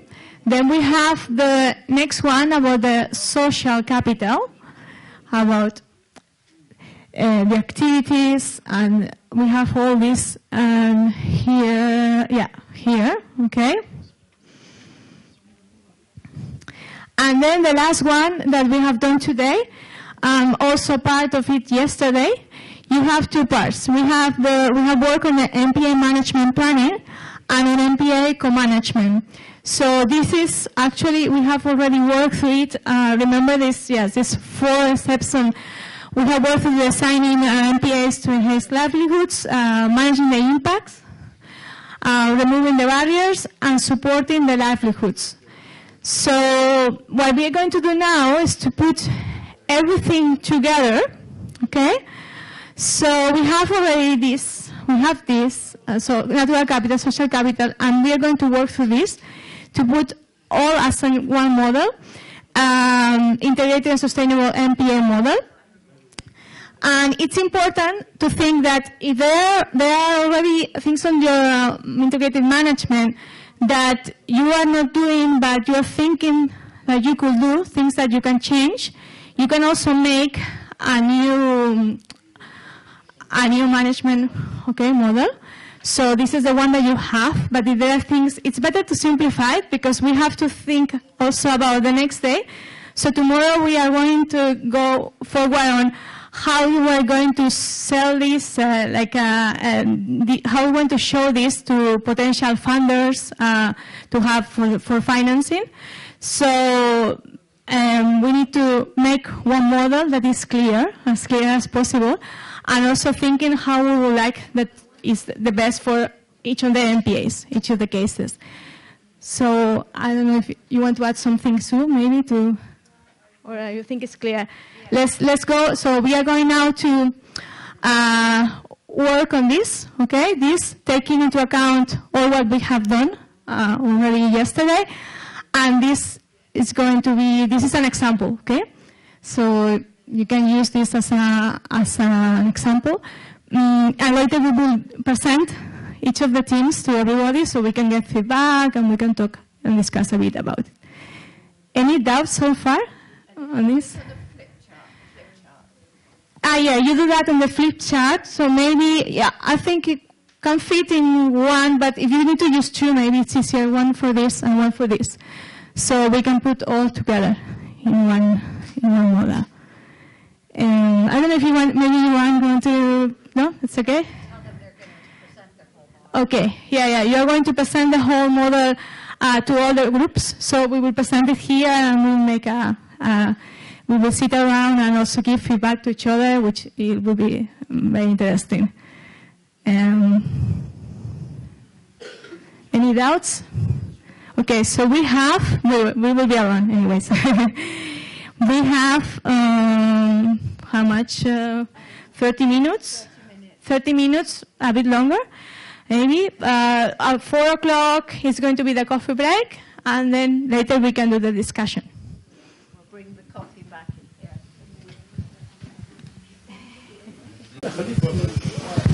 here. Okay, Bismillah. Go ahead. So now we have finished our model from the natural to the socio-economic to the integrated management. So starting with the natural, we at the beginning, as we all remember, that we put our habitats, what we have habitats in the MPA. So in the Saloum MPA, which is located in Egypt, we have sandy beaches, seagrass and seagrass beds, and the rocky coasts. So I will move quickly about the natural and the socio-economic and concentrate a little more about what we did today, which is the integrated management. So after choosing the habitats, we did the provision and the regular.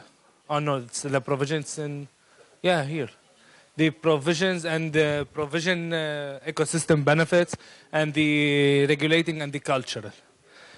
From the natural to the socio-economic, then from the socio-economics we had the primary benefits and the secondary, and overall the community benefits, where we're in the from the Saloum MPA, what we have the local economy improvement, continuity of maritime heritage, and wealth distribution, and the increased knowledge after doing the socio-economic model.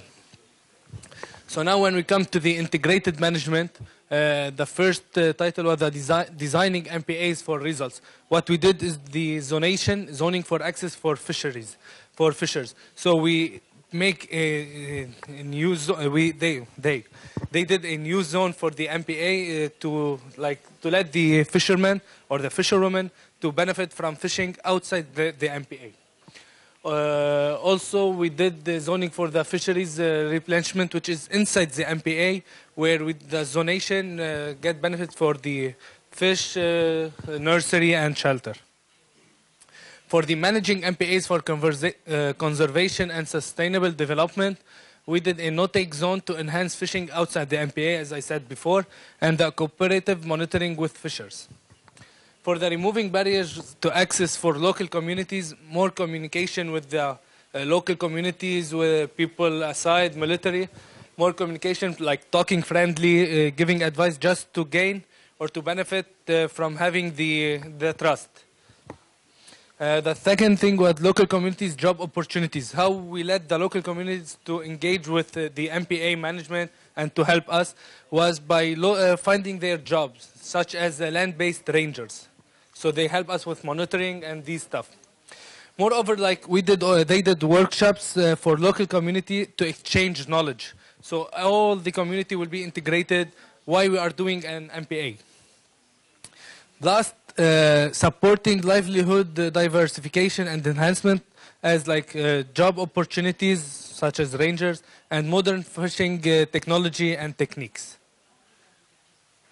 Ahmed, you want to do this? I continue.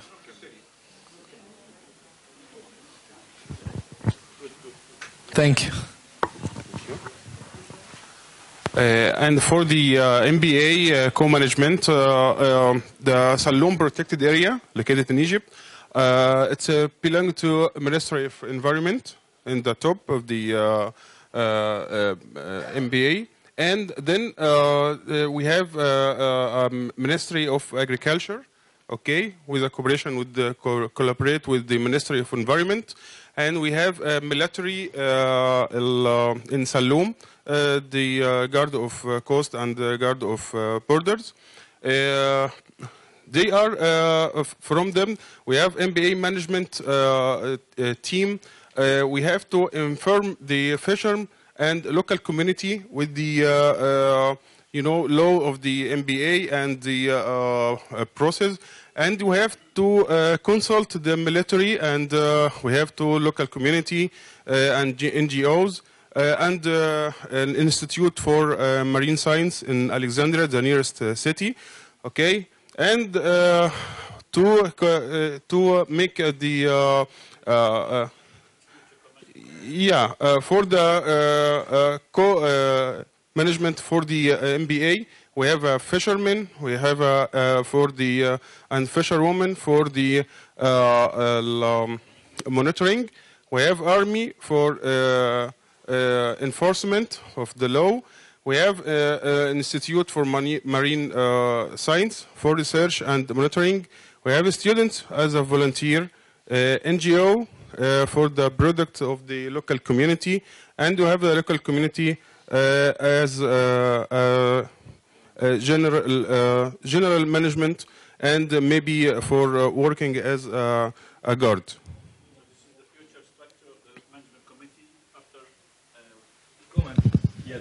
The co-management, yes, that's cool. Thank you. So, thank you very much. That's fantastic. If you remember, this was a very unusual MPA without really any collaboration in its management. So this new design would be quite a big change. It'd be great if it could happen. But now we want the other two teams to comment on this design. If you were the manager or the team that was looking at this particular set of natural and social capital with these various arrangements for management, is this the way you would design it? How does it compare with the MPA you were working on? So we want some input from the other two teams. Okay, so any feedback? Then. So who would like to comment first? Palm Island or Al Hoceima? Both very different. It's good. We have three very different MPAs. So. I see that you put also they inform, no, and they consult, no. This is what you think is more feasible, no, for this, for your. Management now. Our part is the future committee of inter-co-management concept to the management scheme. Mm-hmm. So for me, having seen all three, one noticeable difference is they're not thinking about a cooperative co-management stakeholder committee, what do some of the other teams who have that process feel? Do you think this will work without a committee? Does anyone want to comment on that? The committee is there. The lower part is actually stakeholder cooperation, which is a future. It will be a future committee. Okay. No, that's good. So because they need the acceptance of the Ministry of Environment. If it accepts the co-management Right. So from 4 existing partners in the management now, we are moving to 6 new partners who is going to be co-managers of the site. Okay, right. Yeah. Yeah, Ali? First of all, okay. Just a quick question. With this organigram who is proposed as a suggestion, if there is a project of law who can facilitate the constitution or the execution of this proposition, the committee and all the stakeholders, maybe I don't know if there is a reflection about what we have as a laws in the context of Libya. Prepared or projects of law who can facilitate the implementation of this committee? Yeah, I think according to the existing law, this is in Egypt, by the way, and according to existing law, this structure will be still led by the Ministry of Environment, because this is the ministry who will giving them legal mandate to lead and manage the protected area. And this is not a change of the vertical structure of management, but actually increase the horizontal axis of management to include other stakeholders, which is trying to enforce the idea of co-management. So the manager is still the Ministry of Environment, but the idea was to increase the partners as a co-managers. Of course, in the law, right now it's not existing. That's why we said in our discussions, the first thing should come from the existing manager of the MPA to talk with his ministry, introducing the topic of co-management and trying to have it as a policy, maybe not as in the law, because the law process will take a long time for the parliament to adopt it and everything. But even a minister decree can be built on to engage or to introduce the concept of co-management.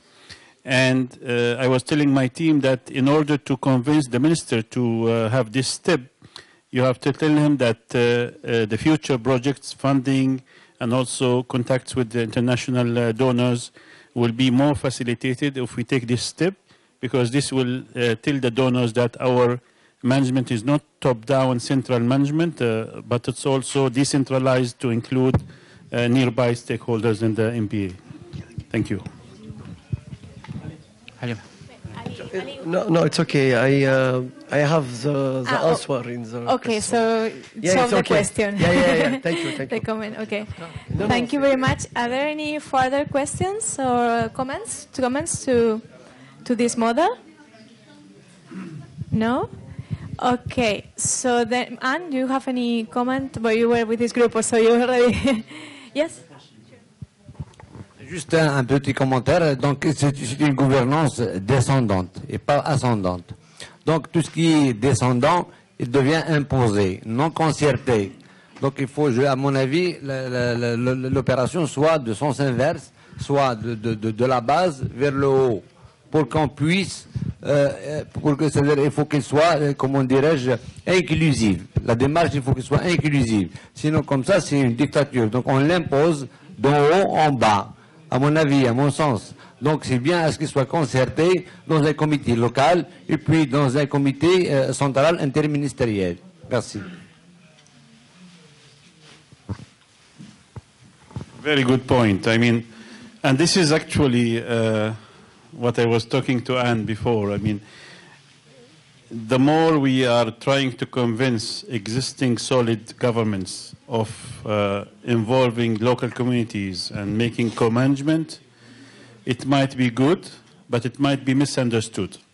Why? Because, as you said, the word dictatorship, and dictatorship doesn't mean that the president is military. Yeah? It can be a civilian president, but he's a dictator. So we have to deal with the existing, trying to change it a little bit, because otherwise the system is very rigid, not only in Egypt, but in all North African countries, including my and your country. And the idea of democratic movement and lobbying people to press on the government to make it bottom-up process is really not feasible anywhere in the Mediterranean. including North Mediterranean, I'm sure. Not in Italy, not in Greece, not in Turkey for sure. So we have to introduce, what we are here trying to do is not to change the mindset of the government, but only to introduce a new concept on the scientific basis. We are not looking for a political change, we are looking for management change for MPA. We don't care about the structure of the government or who's ruling the country. No, we care about the small republic of the MPA, not the big republic of the country. So that's why what you said is right, but not in the Arab world. Thank you. It's right, but not here. Thank you. See.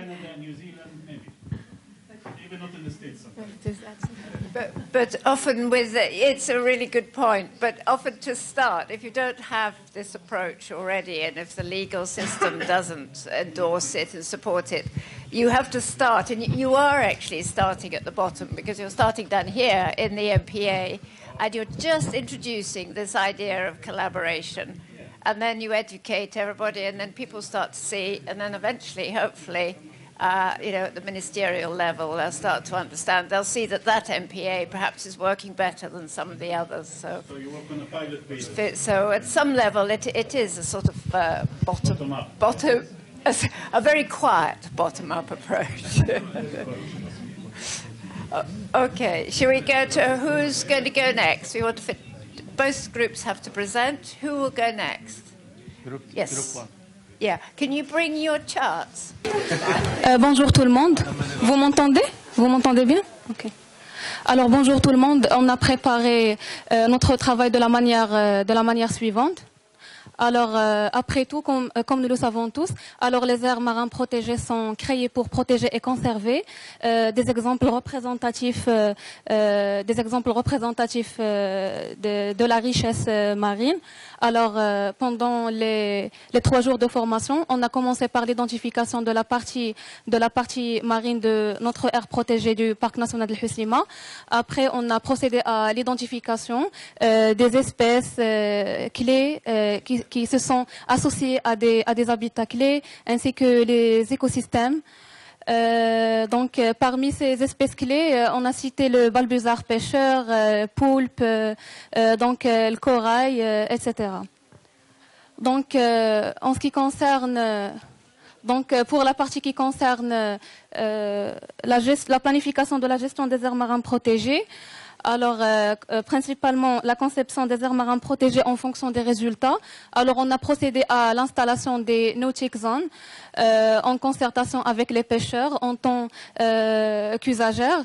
Ensuite, on a fait des actions de développement local pour la population locale pour tirer profit des services écosystémiques.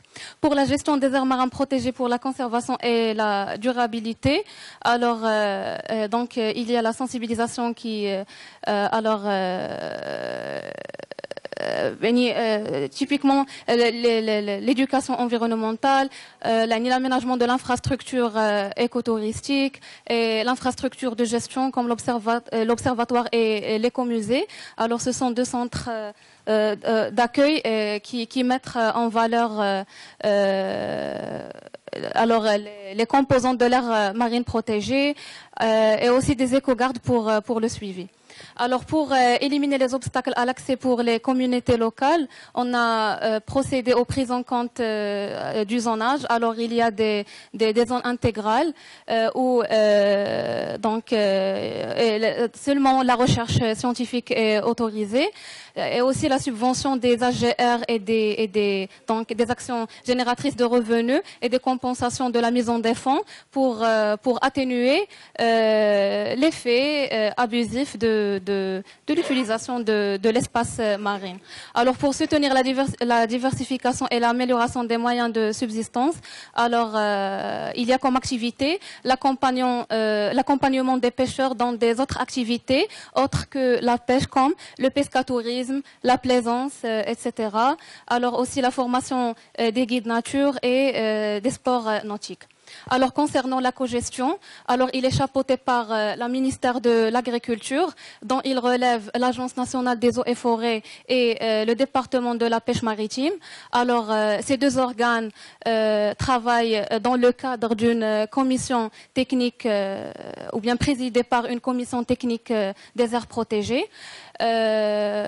Concernant la gestion, elle est assurée par la direction du parc, alors qui assure la conservation et suivi écologique, partenariat et développement durable, l'accueil et l'animation nature et l'écotourisme, aussi le système d'information géographique et finalement la programmation et gestion administrative. Ainsi, alors cette gestion est assurée par des éco-gardes. Alors pour moi, l'éco-gestion est une technique qui permet la gestion en commun par les différentes parties prenantes afin d'assurer le partage des connaissances, etc. Merci. Merci Khadija. Vraiment, tu as présenté fidèlement un peu ce qu'on a fait, bravo. Mais juste pour compléter surtout cet aspect un peu co-management, ce qu'on a présenté ici, c'est un peu l'état des lieux actuel par rapport au contexte du Maroc, au point de vue gouvernance. Donc, comme on l'a dit auparavant, au niveau national, on a essayé de créer un comité, c'est créé déjà un comité, une commission technique des aires protégées, qui réunit un peu l'ensemble des partenaires et des administrations qui sont concernés, en plus d'un comité scientifique, et qui valide un peu tout ce qui est en relation aux aires protégées, soit terrestres ou marins, classement, reclassement, les aspects scientifiques et tout. Et de cet organigramme sort un organe de gestion qui est composé de 5 unités. Donc c'est un peu le programme qui est proposé déjà dans l'organigramme pour sa mise en œuvre. Donc tout ce qui est recrutement pour le personnel de l'organe de gestion, il doit un peu être inculqué dans ces unités. Conservation écologique, partenariat, animation écotourisme, système d'information et programmation. Et bien sûr, il y a des éco-gardes et tout cela est stipulé dans la loi qui est déjà sortie, qui prévoit aussi la désignation d'éco-gardes qui sont certifiés pour faire le suivi. Mais en parallèle à cela, il y a toujours d'autres formes de gestion qui sont déjà appliquées au niveau national. On a des exemples, par exemple, comme le centre de réhabilitation des vautours ou bien l'observatoire. Ils sont gérés d'une manière de cogestion avec des conventions avec des partenaires. Ça veut dire qu'en parlant de cogestion, on a l'aspect un peu interne qui est organe de gestion, mais il y a d'autres aspects de gestion qui peuvent être utilisés et testés, comme des cogestions, comme le cas du Medfund auquel on travaille actuellement. Public-privé, voilà. Et tout cela, ça rentre dans le partenariat public-privé. Pourquoi on a cité le partenariat public-privé?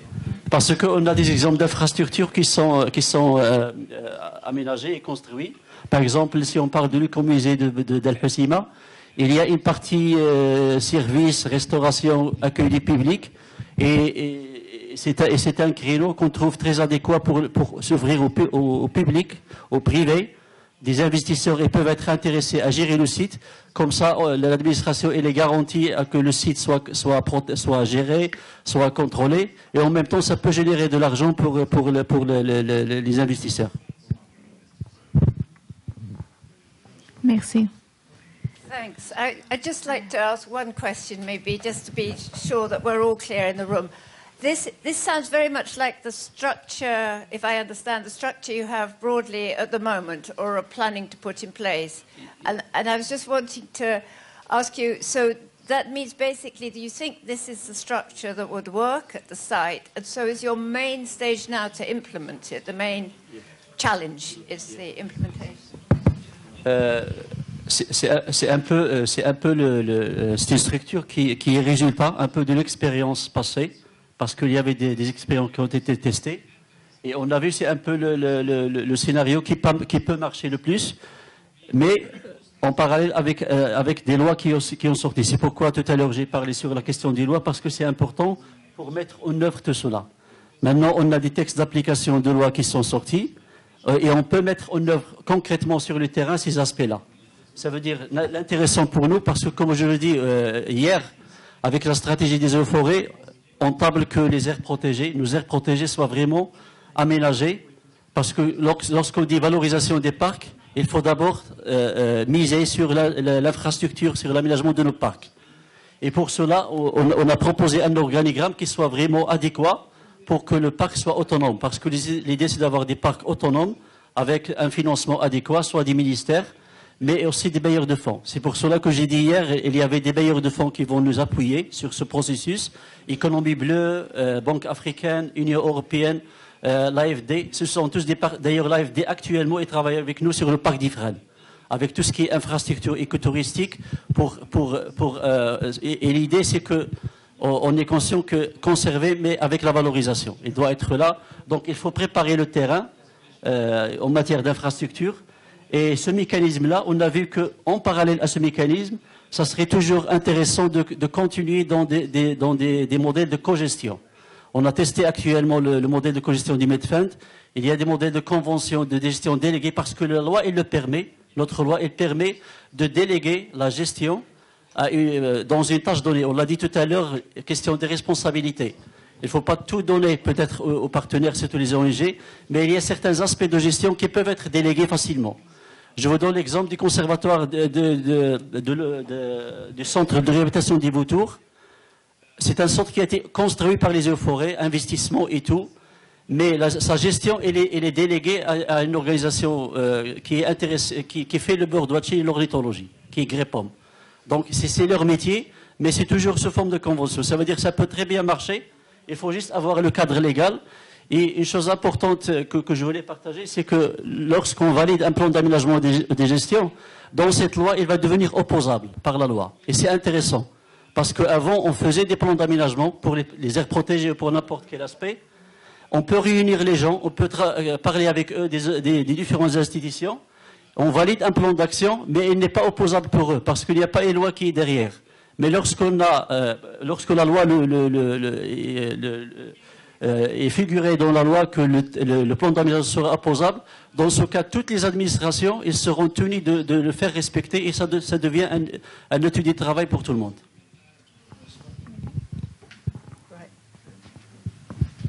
Si je peux rajouter quelques éléments. Donc, nous avons deux types de cogestion.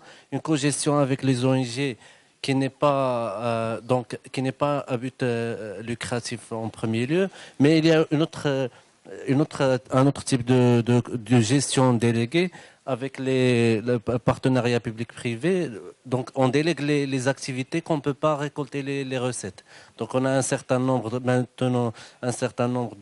d'activités et de services à offrir au grand public et qu'on délègue au privé et contre une redevance, en contrepartie une redevance annuelle.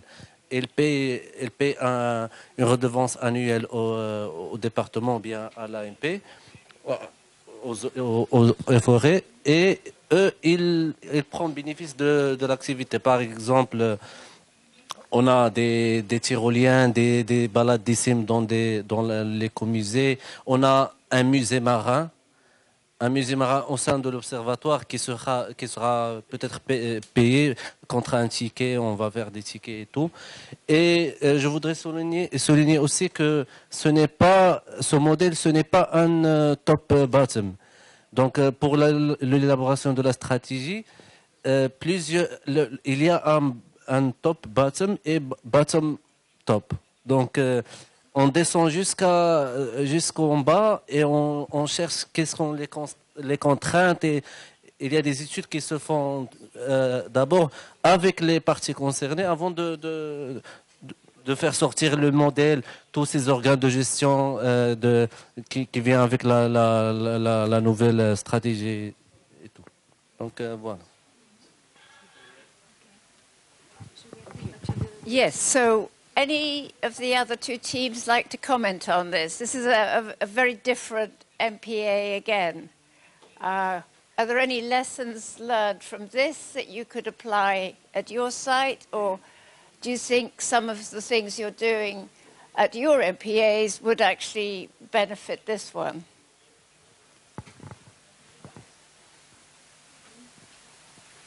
Everybody's running out of steam. Just some ideas, some thoughts. Anybody want to add anything to this? It's so clear and so perfect. Do you want to add anything, Anne? Okay, so we go to the next group then. Thank you very much. So the last one. A lot of services like food or climate indicator, historic and the cultural heritage, and the climate indicator again. And this service have species provided this service, like fish, turtle, crabs, shrimp, mollusk, birds, just it, as like in this diagram. And thank you. And now we will talk about activities happened when we use this habitats. Okay, Muhammad. Thank you. We defined the socio-economic capital as depends on our colleagues from Lebanon. So the structure defines the socio-economic capital. The activities was beach visitors and recreation, diving, sport fishing. The primary benefits was the boat owners, diving clubs, owners of sport fishing. The secondary benefits was gas stations, markets and taxis, hotels and restaurant.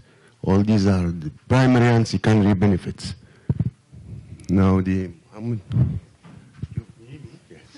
Hello. I don't know what to say, but in order to manage your MPA, you need to design the area into zones, I guess. Temporal zone. In this zone, sometimes you close seasonally, and then you close it to protect the birds and turtle nests. When you close it, you need alternation zones, so you change into maybe per 6 months open, 6 months closed, I don't know exactly. And you also need to put mooring system to design MPA to avoid anchoring for seabeds, seagrass. Also, you need to define core and transitional and buffer zones. Also, you need to manage the impacts from livelihoods, to give the fishermen or the other people some kind of permits, or improve the regulation, improve education, or put some awareness into them. How is it possible? I don't know, putting awareness into someone. So also you need to remove the barriers to build the capacity. In order to do that, you need to establish some training courses from national or regional experts. Also change the policy or improve the policy that supports the livelihoods. And you need to open up the possibility for new economics. So the fishermen or the other captains change into fishermen, or the fisherman may become another maybe dive boat owner or something, so that they will not die because of not doing any job, I guess. Okay, thank you.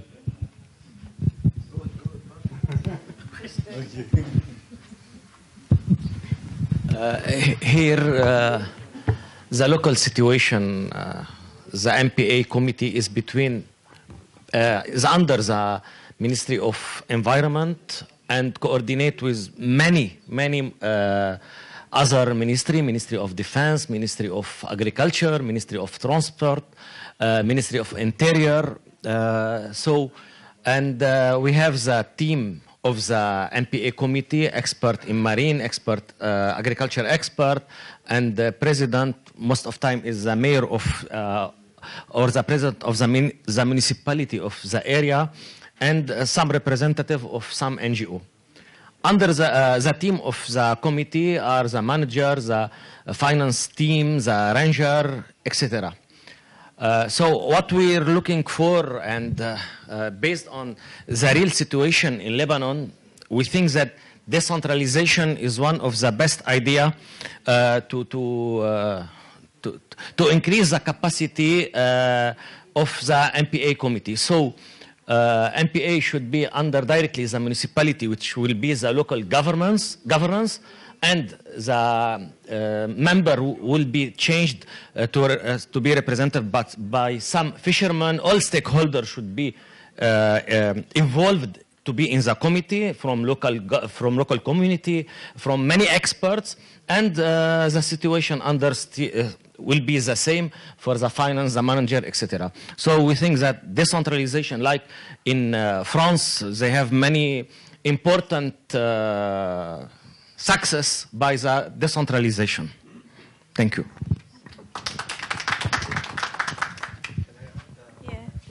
Yes, sure.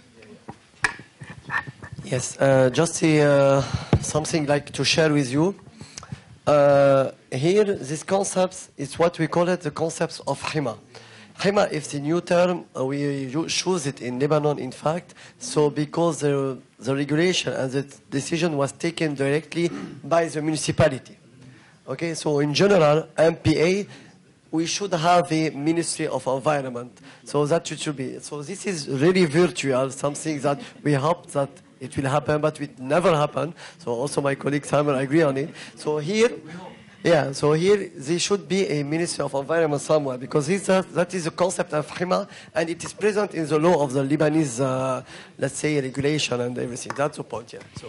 Thank you. Can I ask a question? Which are the advantages of decentralization regarding to the model, the new model from the old model?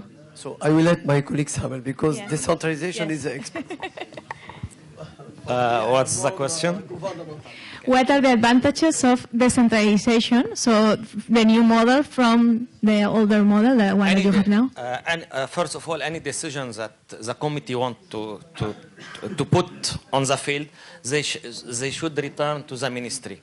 So, you know, the local governance is present in Beirut, in other area, so they don't have direct contact with the local also they do not know anything about the local committees, the stakeholder, zero contact between the area and the ministry except in the paper. So the local community, the municipality of the local governance know everything about the area, have a contact with fishermen cooperative, with all stakeholders. So there will be a direct contact between them, and the direct contact will increase the benefit for MPA and for the governance of the MPA. Okay, thank you. Do we have comments from the other teams?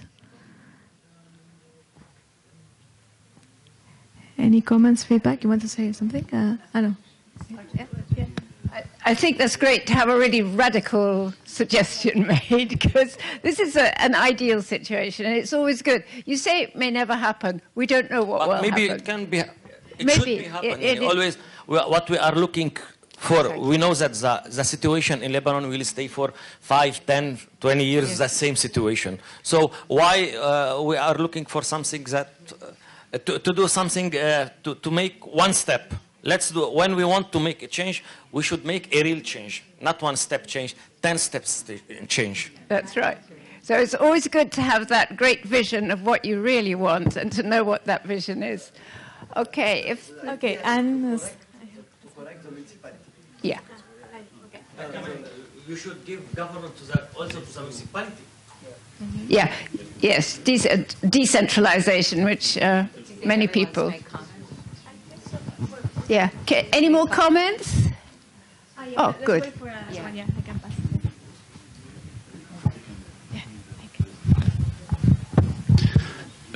En français, juste pour...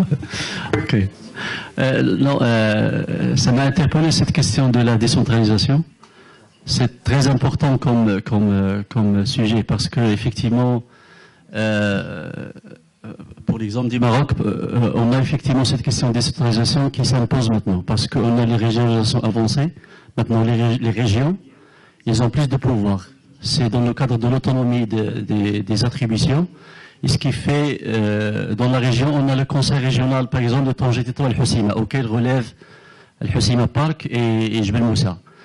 Le conseil régional, maintenant, il a des attributions qui sont plus fortes, ils ont des financements, ils peuvent financer même des actions, et parmi leurs attributions, ils peuvent intervenir dans les aires protégées. Sensibilisation, des actions d'accompagnement, et actuellement, donc, on est très sollicité par eux pour proposer des actions, ils peuvent financer, ils peuvent avoir un plus dans tout cela. Aussi, en même temps, en parallèle, il y a un travail, même au niveau des ministères, pour s'aligner avec les attributions des conseils régionaux, il faut que les responsables régionaux, les directeurs régionaux soient en ligne d'avoir les attributions nécessaires pour activer un peu, parce qu'il y a des actions d'investissement, on peut avoir des lourdeurs administratives, et c'est à partir du début de l'année prochaine, même les directeurs régionaux, ils auront la plupart des attributions qui ont été au central. C'est un peu pour s'aligner dans la régionalisation avancée, et je crois aussi que c'est un mécanisme de gouvernance qui peut être très fort pour faciliter un peu l'exécution des actions et des financements. I can say something. Also, for the sustainability of MPA in terms of finance, when we have decentralization, we have more money. Of course, because money go to the Ministry of Finance and zero return to the municipality also. So zero return to the MPA.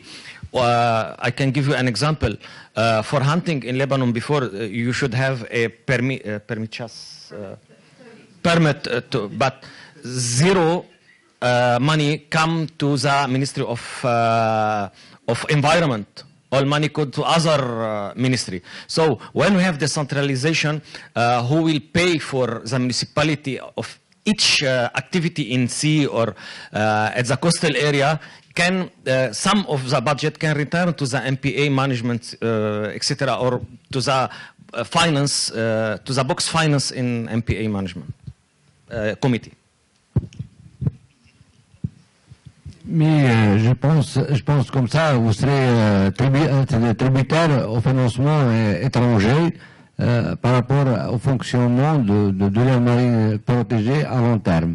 Est-ce que une fois il n'y a pas de financement internationaux, est-ce que la municipalité peut toujours pérenniser les services écosystémiques, au moins pour faire bénéficier la collectivité ayant cautionné la démarche du classement de l'aire marine protégée, dont je salue votre courage et votre travail. C'est une question. So it is a question. C'est une question, non? Non, c'est un commentaire ou une question. Ouais. Bon, ouais, parce que... Oui, j'ai compris, mais du coup, c'est pour cela, oui, parce que c'est pour cela, on a parlé de décentralisation, là.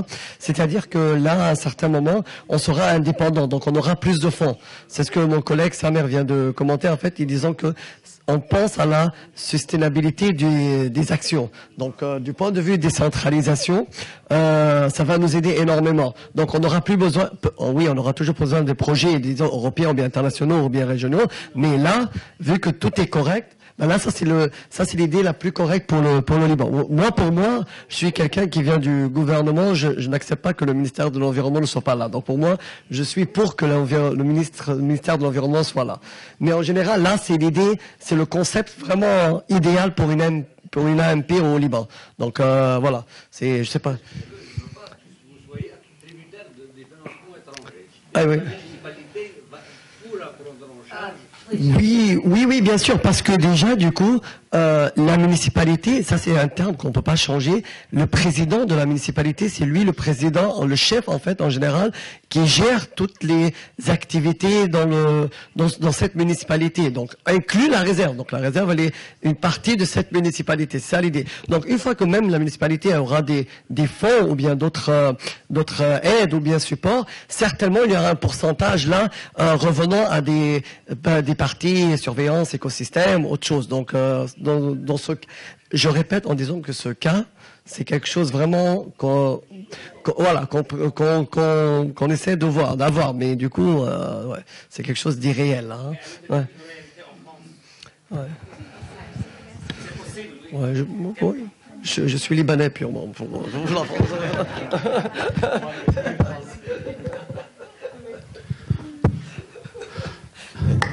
Alors, je crois à cette question de décentralisation. Lorsqu'on parle de communes, je crois qu'on n'est pas, c'est pas un choix à faire. C'est une obligation parce que lorsqu'on parle de l'approche territoriale intégrée, c'est un choix. Il faut passer par les communes territoriales. Par exemple, au Maroc, lorsqu'on descend à un niveau commune territorial, c'est le président de la commune qui est le responsable de la gestion de son territoire. Même les actions, par exemple, si je prends un exemple pour nous, les forestiers, si on coupe par exemple un boisement dans un cadre d'une adjudication, la grande partie des fonds, ils passent à la commune pour le développement local. Ce qui fait donc et aussi plus que cela, il y a des projets d'investissement forestier qui doivent être validés par la commune, ce qu'on appelle délibération communale. Ça veut dire, lorsqu'on parle de décentralisation, il faut au contraire penser à intégrer, et raison de plus qu'actuellement, par exemple pour le cas du Maroc, ils ont plus de poids, il y a une région qui est forte, ils ont des financements autonomes, et ils ont même des attributions fortes. Donc, on est obligé de passer à travers eux dans des comités qui doivent être intégrés et au contraire, ils peuvent beaucoup aider parce qu'ils ont aussi un poids électoral, ils ont une influence sur la population locale. Des fois, ils peuvent, eux, nous faciliter la tâche vis-à-vis de certains projets. Oui, du point de vue, cette histoire de décentralisation, en plus, elle va changer énormément, même la façon qu'on va communiquer avec d'autres organisations du point de vue régional ou bien méditerranéen. Attention, parce qu'à un certain moment, là, on est en train d'annuler une grande partie, là. Parce que, du coup, le point focal de certaines organisations, nous savons tous que c'est le ministère de l'Environnement. Donc, ouais. Une fois qu'on aura cette décentralisation, ça va pour répondre en plus à la question, on sera vraiment, à un certain moment, peut-être indépendant. Disons 70% ou bien 60% indépendant. Voilà. Donc, ouais, c'est très très bien.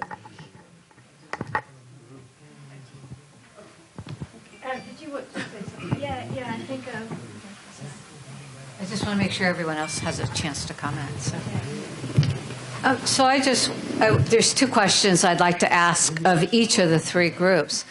And that is, the first one is, when you get to, we've developed a model, and so there's sort of pieces of a model, and if you're not very careful, each of those pieces can get what we call stovepiped. You can look at them as separate pieces rather than as a whole part of the model that we're creating. But I just want to be sure that when you get to the management part of the model, and by the management I mean both your management plans, your management actions, and your co-management model, are they, if you look at them backwards, when I put together models, I always try and create them and build the model, but then also test the model by taking it backwards and seeing if it still holds together or not. So if you were to start with your management framework, integrated management framework, the two pieces that we looked at, does it, if you went backwards, does it continue to support the rest of the model that you build? And I think it's really important to check your work because sometimes we get really caught up, particularly in the end, putting a management plan together or creating a management framework. We get so focused on that we lose track that the whole purpose of that is to enhance the value of our natural capital and our social capital. So my question is, after having said all that, do you, each of the three groups, feel like your model still holds together in that your whole management model really, truly supports the protection of your natural capital and your social capital? Is it really focused on that? Or did it kind of move away and start to focus on just looking like a good management model? Any responses to that? It's kind of a question. So, yeah. Because, do you understand what I'm saying? That it's really we're trying to create the perfect management model, and it's like, oh yeah, what we're really trying to do is not create a perfect management model. What we're really trying to do is to protect our natural capital and our social capital. Does that model still do that? Pour moi, je crois que le modèle, bon, on le voit comme ça pour notre groupe, ou bien pour nous en tant que pays, on le voit comme le modèle adéquat qui peut résoudre les problèmes auxquels fait face l'aire marine protégée. Mais ça reste bien sûr insuffisant. On n'est pas sûr est-ce que ça va atteindre les résultats auxquels on est escompté. Pourquoi? Parce que il y a déjà des facteurs qui influencent l'aire marine protégée auxquels on n'a pas un peu la main. Partant déjà de la question des changements climatiques, des changements rapides qui se passent sur les aires marines, on n'a pas un peu l'action sur ça. Il y a aussi, malgré si on a toutes les lois qui sont là, on a tous les comités qui sont installés, mais est-ce qu'on est sûr d'avoir un peu l'engagement de toutes les parties prenantes pour réaliser les actions? Question de financement aussi, certainement, il y aura des actions qui seront tributaires d'un financement donné. Est-ce qu'on va l'avoir à temps? Est-ce qu'on va l'avoir avec la quantité qu'on veut et dans le temps escompté? Parce que lorsqu'on parle naturel, c'est un processus qui ne va pas nous attendre. C'est des changements rapides, c'est un peu, avec les changements climatiques, c'est accentué. Donc, chaque fois qu'on perd du temps, ça devient plus aggravé. Il y a aussi des risques naturels, des incendies de forêt. Donc, on n'est pas toujours sûr d'avoir répondu à notre mission. So that's a really good case in point. Why don't you wait to do that? Because I really want to talk about that still up there. Yeah. So, and in nobody's model, in the management piece, did you talk about adaptive management? And I think the example of Morocco is case in point, meaning that you just pointed out how there's so many variables. There's a dynamic and changing natural environment, particularly in regards to climate change. There's a dynamic and changing economic framework that we're working under. And there's a dynamic and changing governance at the national level that every country is working under every time. And that's just the top of the list of those variables. And so I think these considerations about, are we really adding value to the protection of the natural resources? Are we really adding value to therefore the protection of livelihoods? And are we willing to continuously adapt? And how do we put that model in place if we're going to really do those things we say we're going to do over time? So I guess I'm throwing it out there as food for thought, but I think it's really important to, change is the theme that we're living under in MPAs in this world that we're in right now.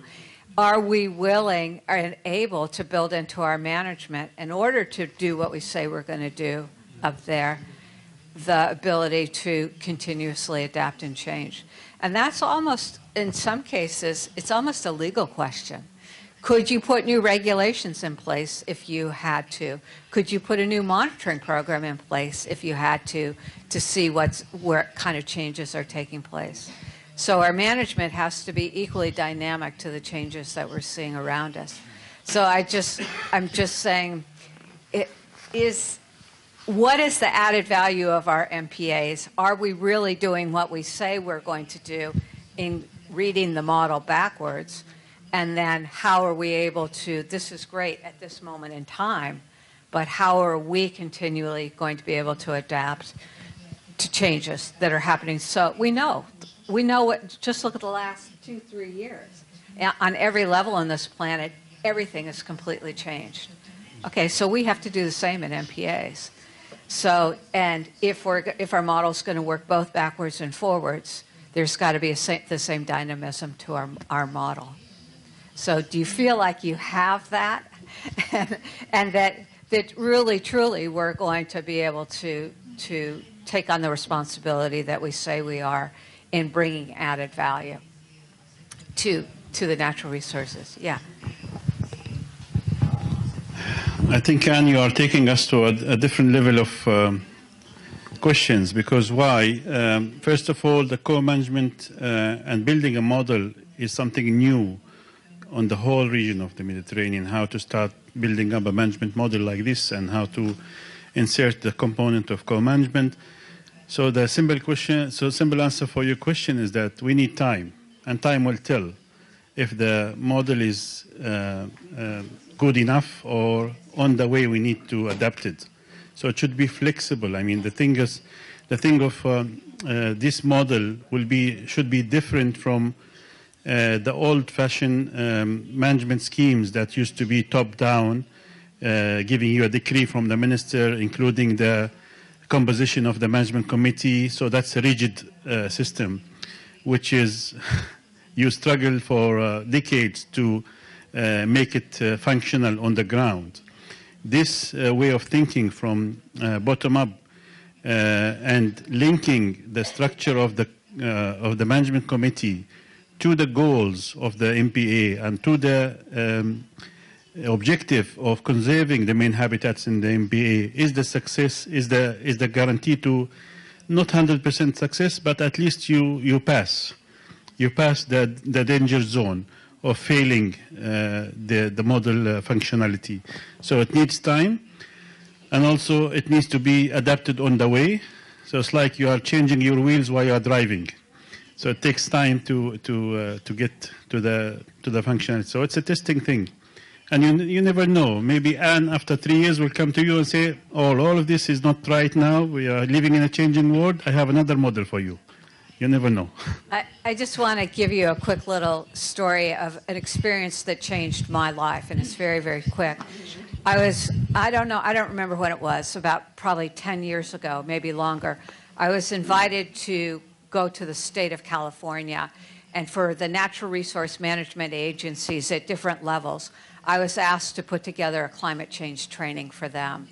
And so, of course, my default was to ask all the scientists from the area to come and present the data they had on how the environment was changing. And so it was a week long. It was really complicated because of all these different agencies. And a woman was there from what's called Point Reyes Bird Observatory. I don't know if you're familiar with them. They've been around for a long, long time.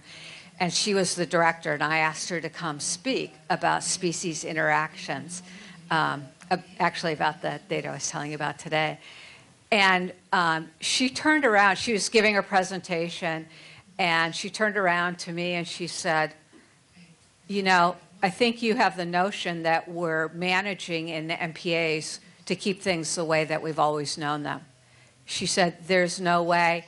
You've been under an illusion. We can only manage for change, and things are never going to be the way that they were before. And she was exactly right. She blew my mind and completely changed everything about how I thought about what we were doing in MPAs. We're not managing to keep things as we know them today. We are trying to manage the change, right, and see what of that change we can actually affect in some way, which is all about, you know, as whomever said it, it was about we don't really manage the natural resources. We really manage human beings and their behaviors. Asma said the other day when she introduced, I think everybody was here at the time. But it's just this idea, I had this idea that, you know, we do monitoring and populations and diversity and, you know, and we think like we're trying to keep it the same or better. And in fact, all we're doing is watching it change, right? So it's kind of like, okay, so how are we adapting our management to that then? And it just totally changed what I had thought I'd been doing for the previous 20 years, you know. It's like, oh, you're totally right. We're totally mistaken about what we're doing here. So anyway. So in other words, you are saying that the change is faster than our power to control? Or? Well, I'm saying that natural environments change all the time. They always have. And I'm not even talking about evolution. I'm just talking about we're working in a very dynamic environment. And so it's continuously changing. However, you know, we usually didn't see that change because it was very slow. But now, 10 years later or 15 years later, however long it's been since she said that, it's been accelerated. So we do see it now. There's no question from year to year. Who was talking about, Aisha was talking about the changes she's seen in 7 years. You know, she's very young. You can imagine what Sue and I have seen over a 30, 40 years period. I mean, we're just like, it's not even, we don't even know what we're talking about anymore, so. Well, I don't. I probably never did, but anyway. Yeah, I have a question, in fact. So thank you for everything, the comments especially. In fact, the management plans that we are doing it for 5 years, no? That's it. Mm-hmm. And we trying to update this kind of thing. So the model automatically will be updated after 5 years.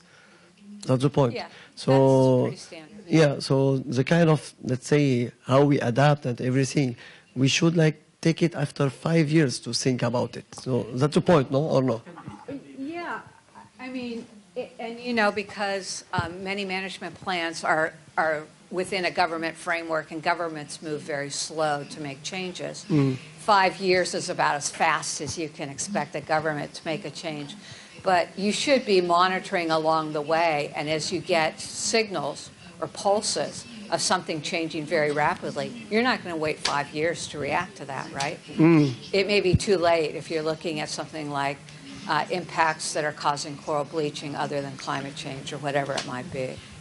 Yeah. In fact, the MPAs in general are situated in, so I will put it like transparency. They put it in a region, no? So if there is like some change, some, let's say, significant change in some way, they will find a project about it. So it will be found about it. So today we are talking a lot of marine litter, you know. So there is a lot of project about marine litter.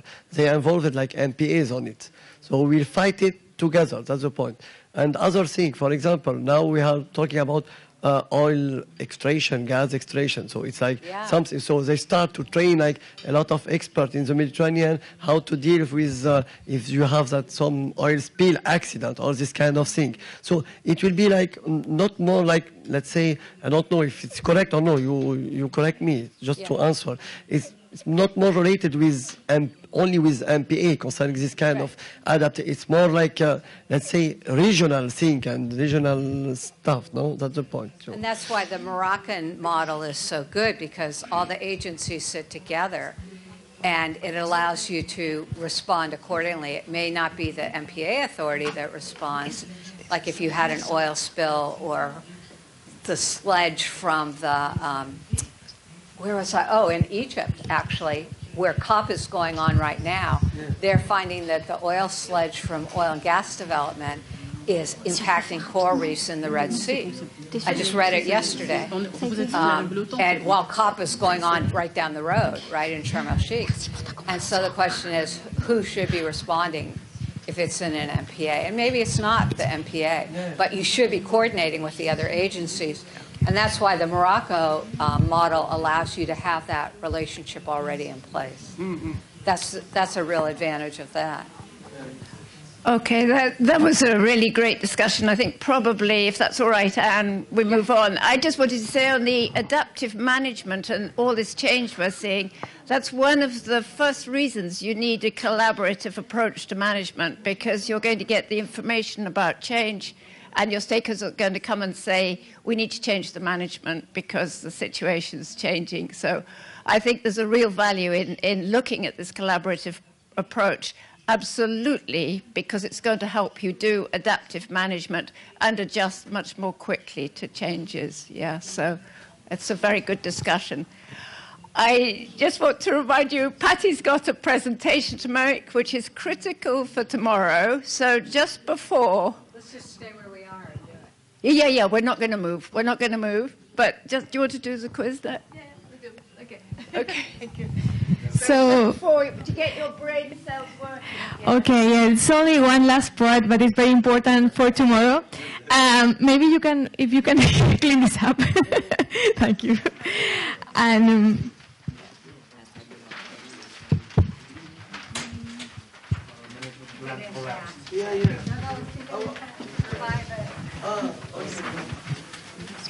I hope it works.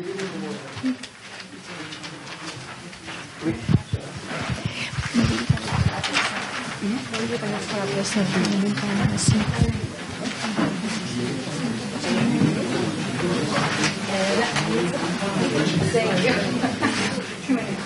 we go.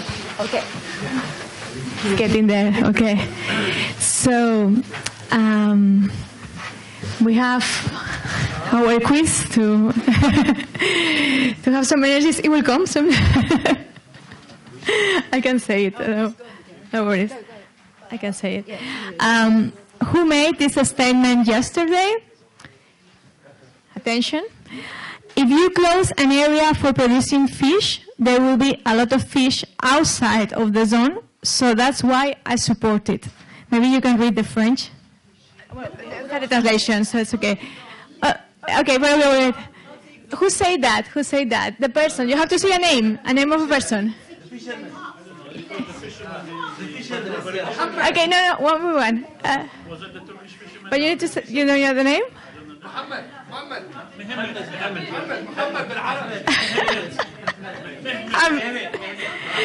Mehmet. I think it's a... Okay.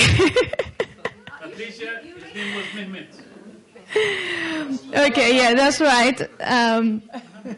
You have to help me. Maybe we have to give a couple of prizes because there were any...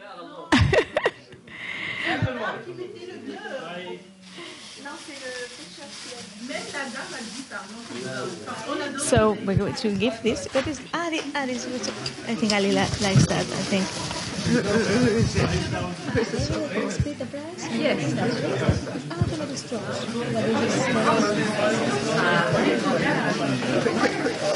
Quick to lose their attention. So maybe they're going to share.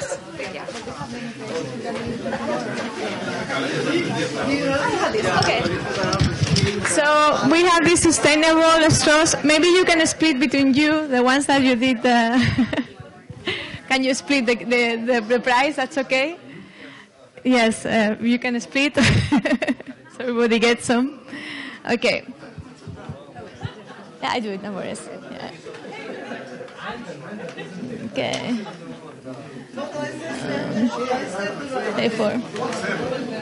We have here.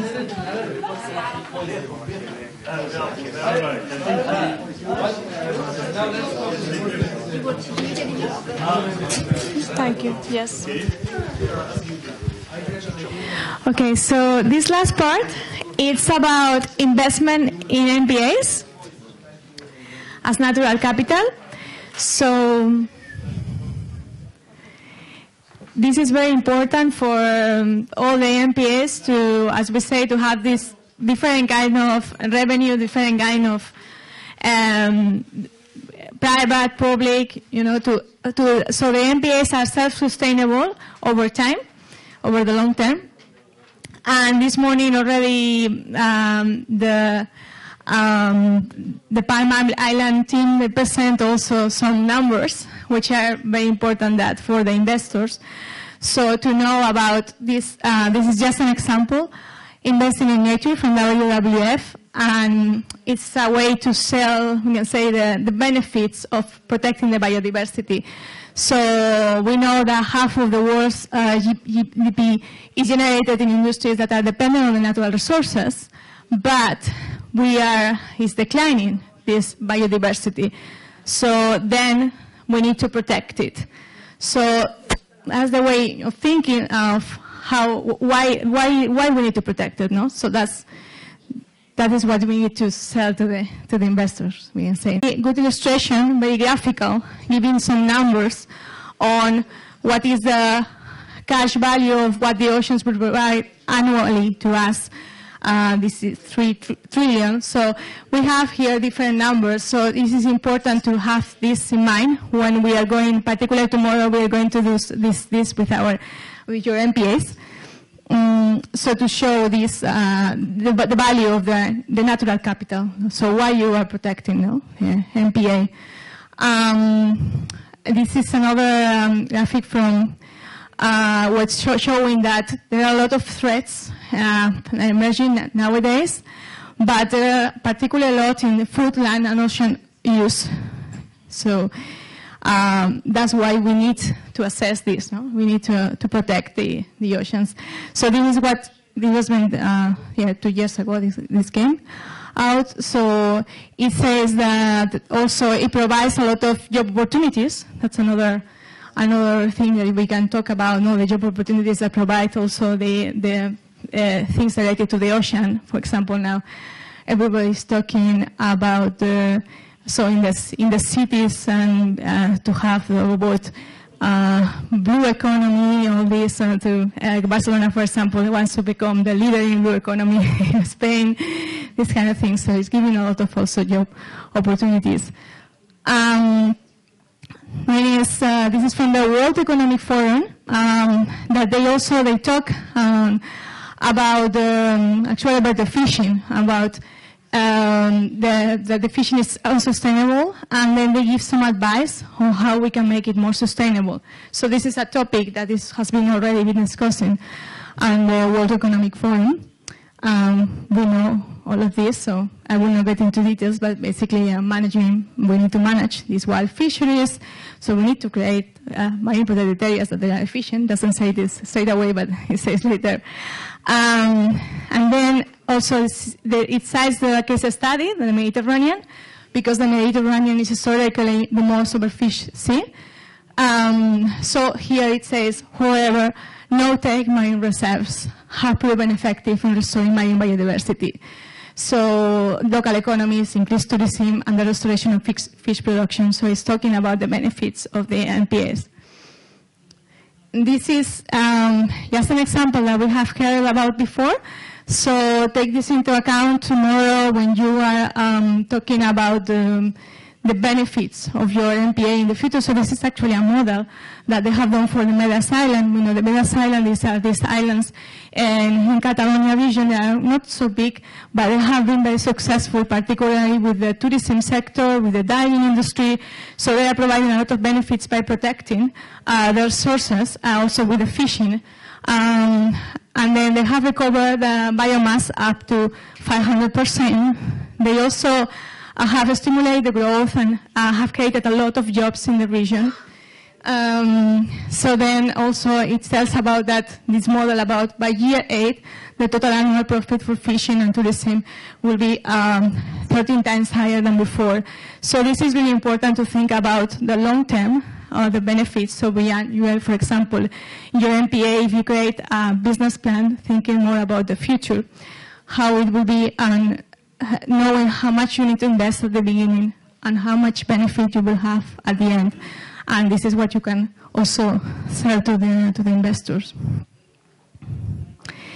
And highlighting the social and economic values of the MPAs, social and economic values of biodiversity can help to shift the perception of an MPA. So if we highlight this, and establishment of a public expenditure for conservation. So if we are talking about natural capital, so this natural capital also to enhance that, as a potential investment. So again, why invest in MPAs? We should, think a lot about that. So we know these things, but we need to know also how to communicate that in a simple, in a language that investors understand also. So they play an important role in safeguard the ecosystem services. They play a role supporting the climate resilience. They play a role in the climate mitigation. For example, through carbon sequestration, I think it has a lot of potential also in the Mediterranean. And they play an important role in the recovery of biodiversity and habitats. And they multiply the benefits across the sector in the society. So now also the business and the investors, they are moving more also, not only to have this economic benefit, but also they are looking into the social and they're looking into the ecological. So they are looking at these three things that are important. So MPAs provide also that social and natural. Then here we have more about why invest in MPAs. So actually, now there is sufficient funding for effective management. So the examples that we have been talking, so most of the funds, they come from public funding. We also have talked about a bit about private funding. But I think the important thing that we should think about is to diversify these incomes that we have. So try to get also from public, from private, so from different sources, because if one stops, then, for example, with the COVID, with the pandemic, there are some MPAs that they are self-sustainable. For example, Chagos Marine Protected Area. That one it's an example of a self-sustainable marine protected area from the tourism.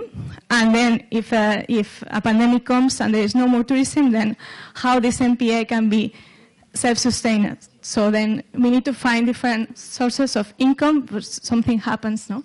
Then during the past 10 years, investors are seeking now more positive social and environmental returns. So they, as I say, they are looking more for social and environmental to invest. And then this has allowed the improvement of entrepreneurial approaches to management of MPAs. So now they are developing a lot of business between in the MPAs with the different sectors. So all this, has a lot of potential now. This is an example for the Arrecifes del Sudeste in Dominican Republic.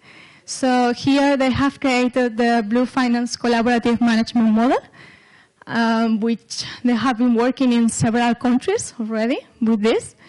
And then, they have been doing this model with this marine protected area. It's big coral reef ecosystem. And basically, they have this non-profit. Okay, they have done it through non-profit, the creation of non-profit, which they call a special purpose entity. So this is just an example that we can follow if you look for the blue finance. So here the important things,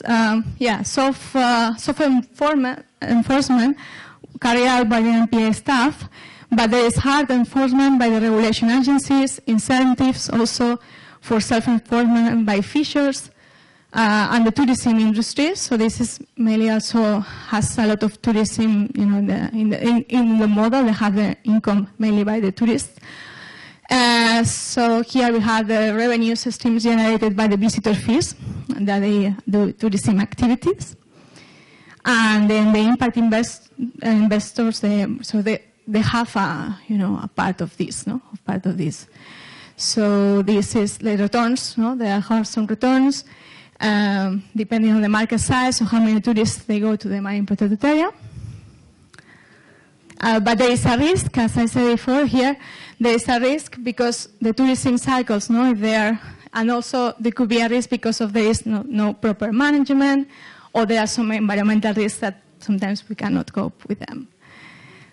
And then this part, I would like to discuss it a bit further. This is one of the last.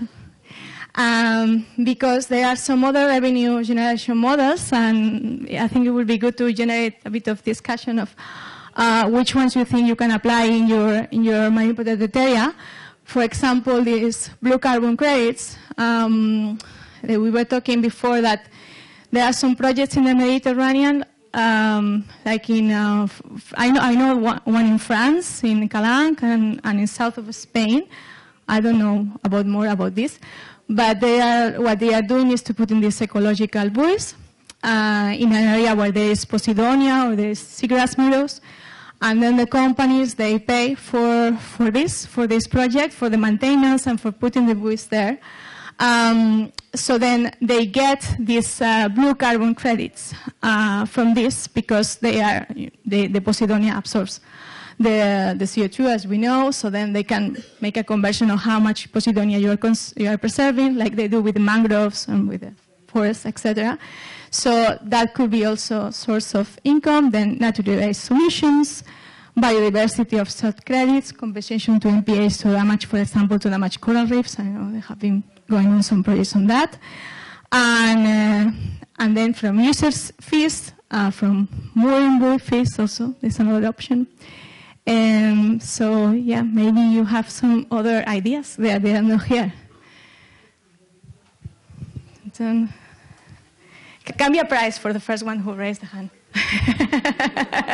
For the most original idea.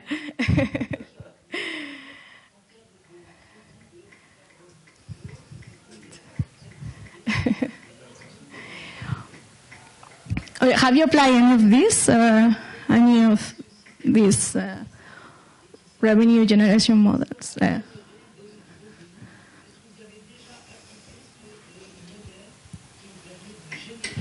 Sorry. They haven't applied or they are very Okay. silent? Yeah. Really some thinking. Can I ask what is the schedule for today? Because we're really a bit... I know. This is the last one actually. So just a few, and we can think about it, and also, for tomorrow. You want to add something too? I think probably. I mean, it is important, and tomorrow you're going to be putting together an actual funding proposal, if you like, a marketing brief. So it will be quite good to think overnight, what ways are we raising money already? What opportunities have we got for our MPAs? Because you might want to refer to those in the marketing brief tomorrow, and we can have more discussion about it in the course of compiling the brief. Do you want... Can I say something about it? Yes. Very fast? Yeah, sure. Very fast. Easy to let you go because they are not satisfied. The trainers are not satisfied with this. So my knowledge of the environmental laws, at least in North Africa, compensation of pollutant pay is there in the laws. However, unfortunately, it's either the law is very long, is very old, or the amount of compensation is not equitable to the current value of the ecosystem. So that's why, especially when it comes to oil spills that may damage coastal areas or seagrass beds or anything else, in many times in Libya, for example, we didn't want it as a Ministry of Environment to take the case to the court, because it's in favor of the oil company to take it in court, because they know the law is weak and they will pay very minimal. So what we do is, and I was told by Mohammed, my colleague, last night about this in previous years. So the guy responsible of the oil spill response team started to negotiate with the company, saying that this damage might reach to, say, 500,000 Libyan dinars, for example. So we are asking you for 150,000, for example, because it's much better than the 10,000 that they will pay in the court. So in that case, the biodiversity offset credits of compensation from oil spill, for example, is one of the critical things that needs to be revisited in the law. And the problem is how to show the legal people who are responsible, or even the parliaments, that the value that you are putting on the ecosystems today in millions or trillions of dollars to people who are not biologists or not appreciating that much. So it's a big gap between the decision makers, who are the MPs in this case, and the Minister of Environment. So it's still, we are still talking the language, but in two different places, and it's not easy to apply. It is just a case study. Thank you very much for coming today, and I leave the last word for the trainers.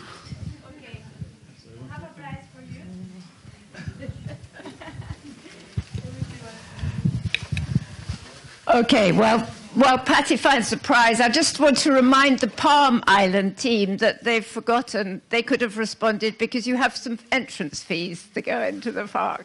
But you can be thinking about that tomorrow. So you were asleep. Should remind these guys to do the presentation. Yes, I was going to. Yeah.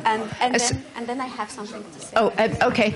Okay. First of all, quick reminder to this team, you've got work to do tonight because you're doing the feedback on today, the review of today, okay? We don't want faces like that. You're going to make it very exciting and dynamic. And Emna now. Just to ask you to bring your computers tomorrow even if you have many computers around the table, this is okay. It will be fine. We're gonna need them, especially in the morning and in the afternoon. So don't forget. Yeah. Everybody heard that. Bring your computer tomorrow. Okay. Okay. Thank you very much for today. I know it was a hard day brain. Have a nice evening.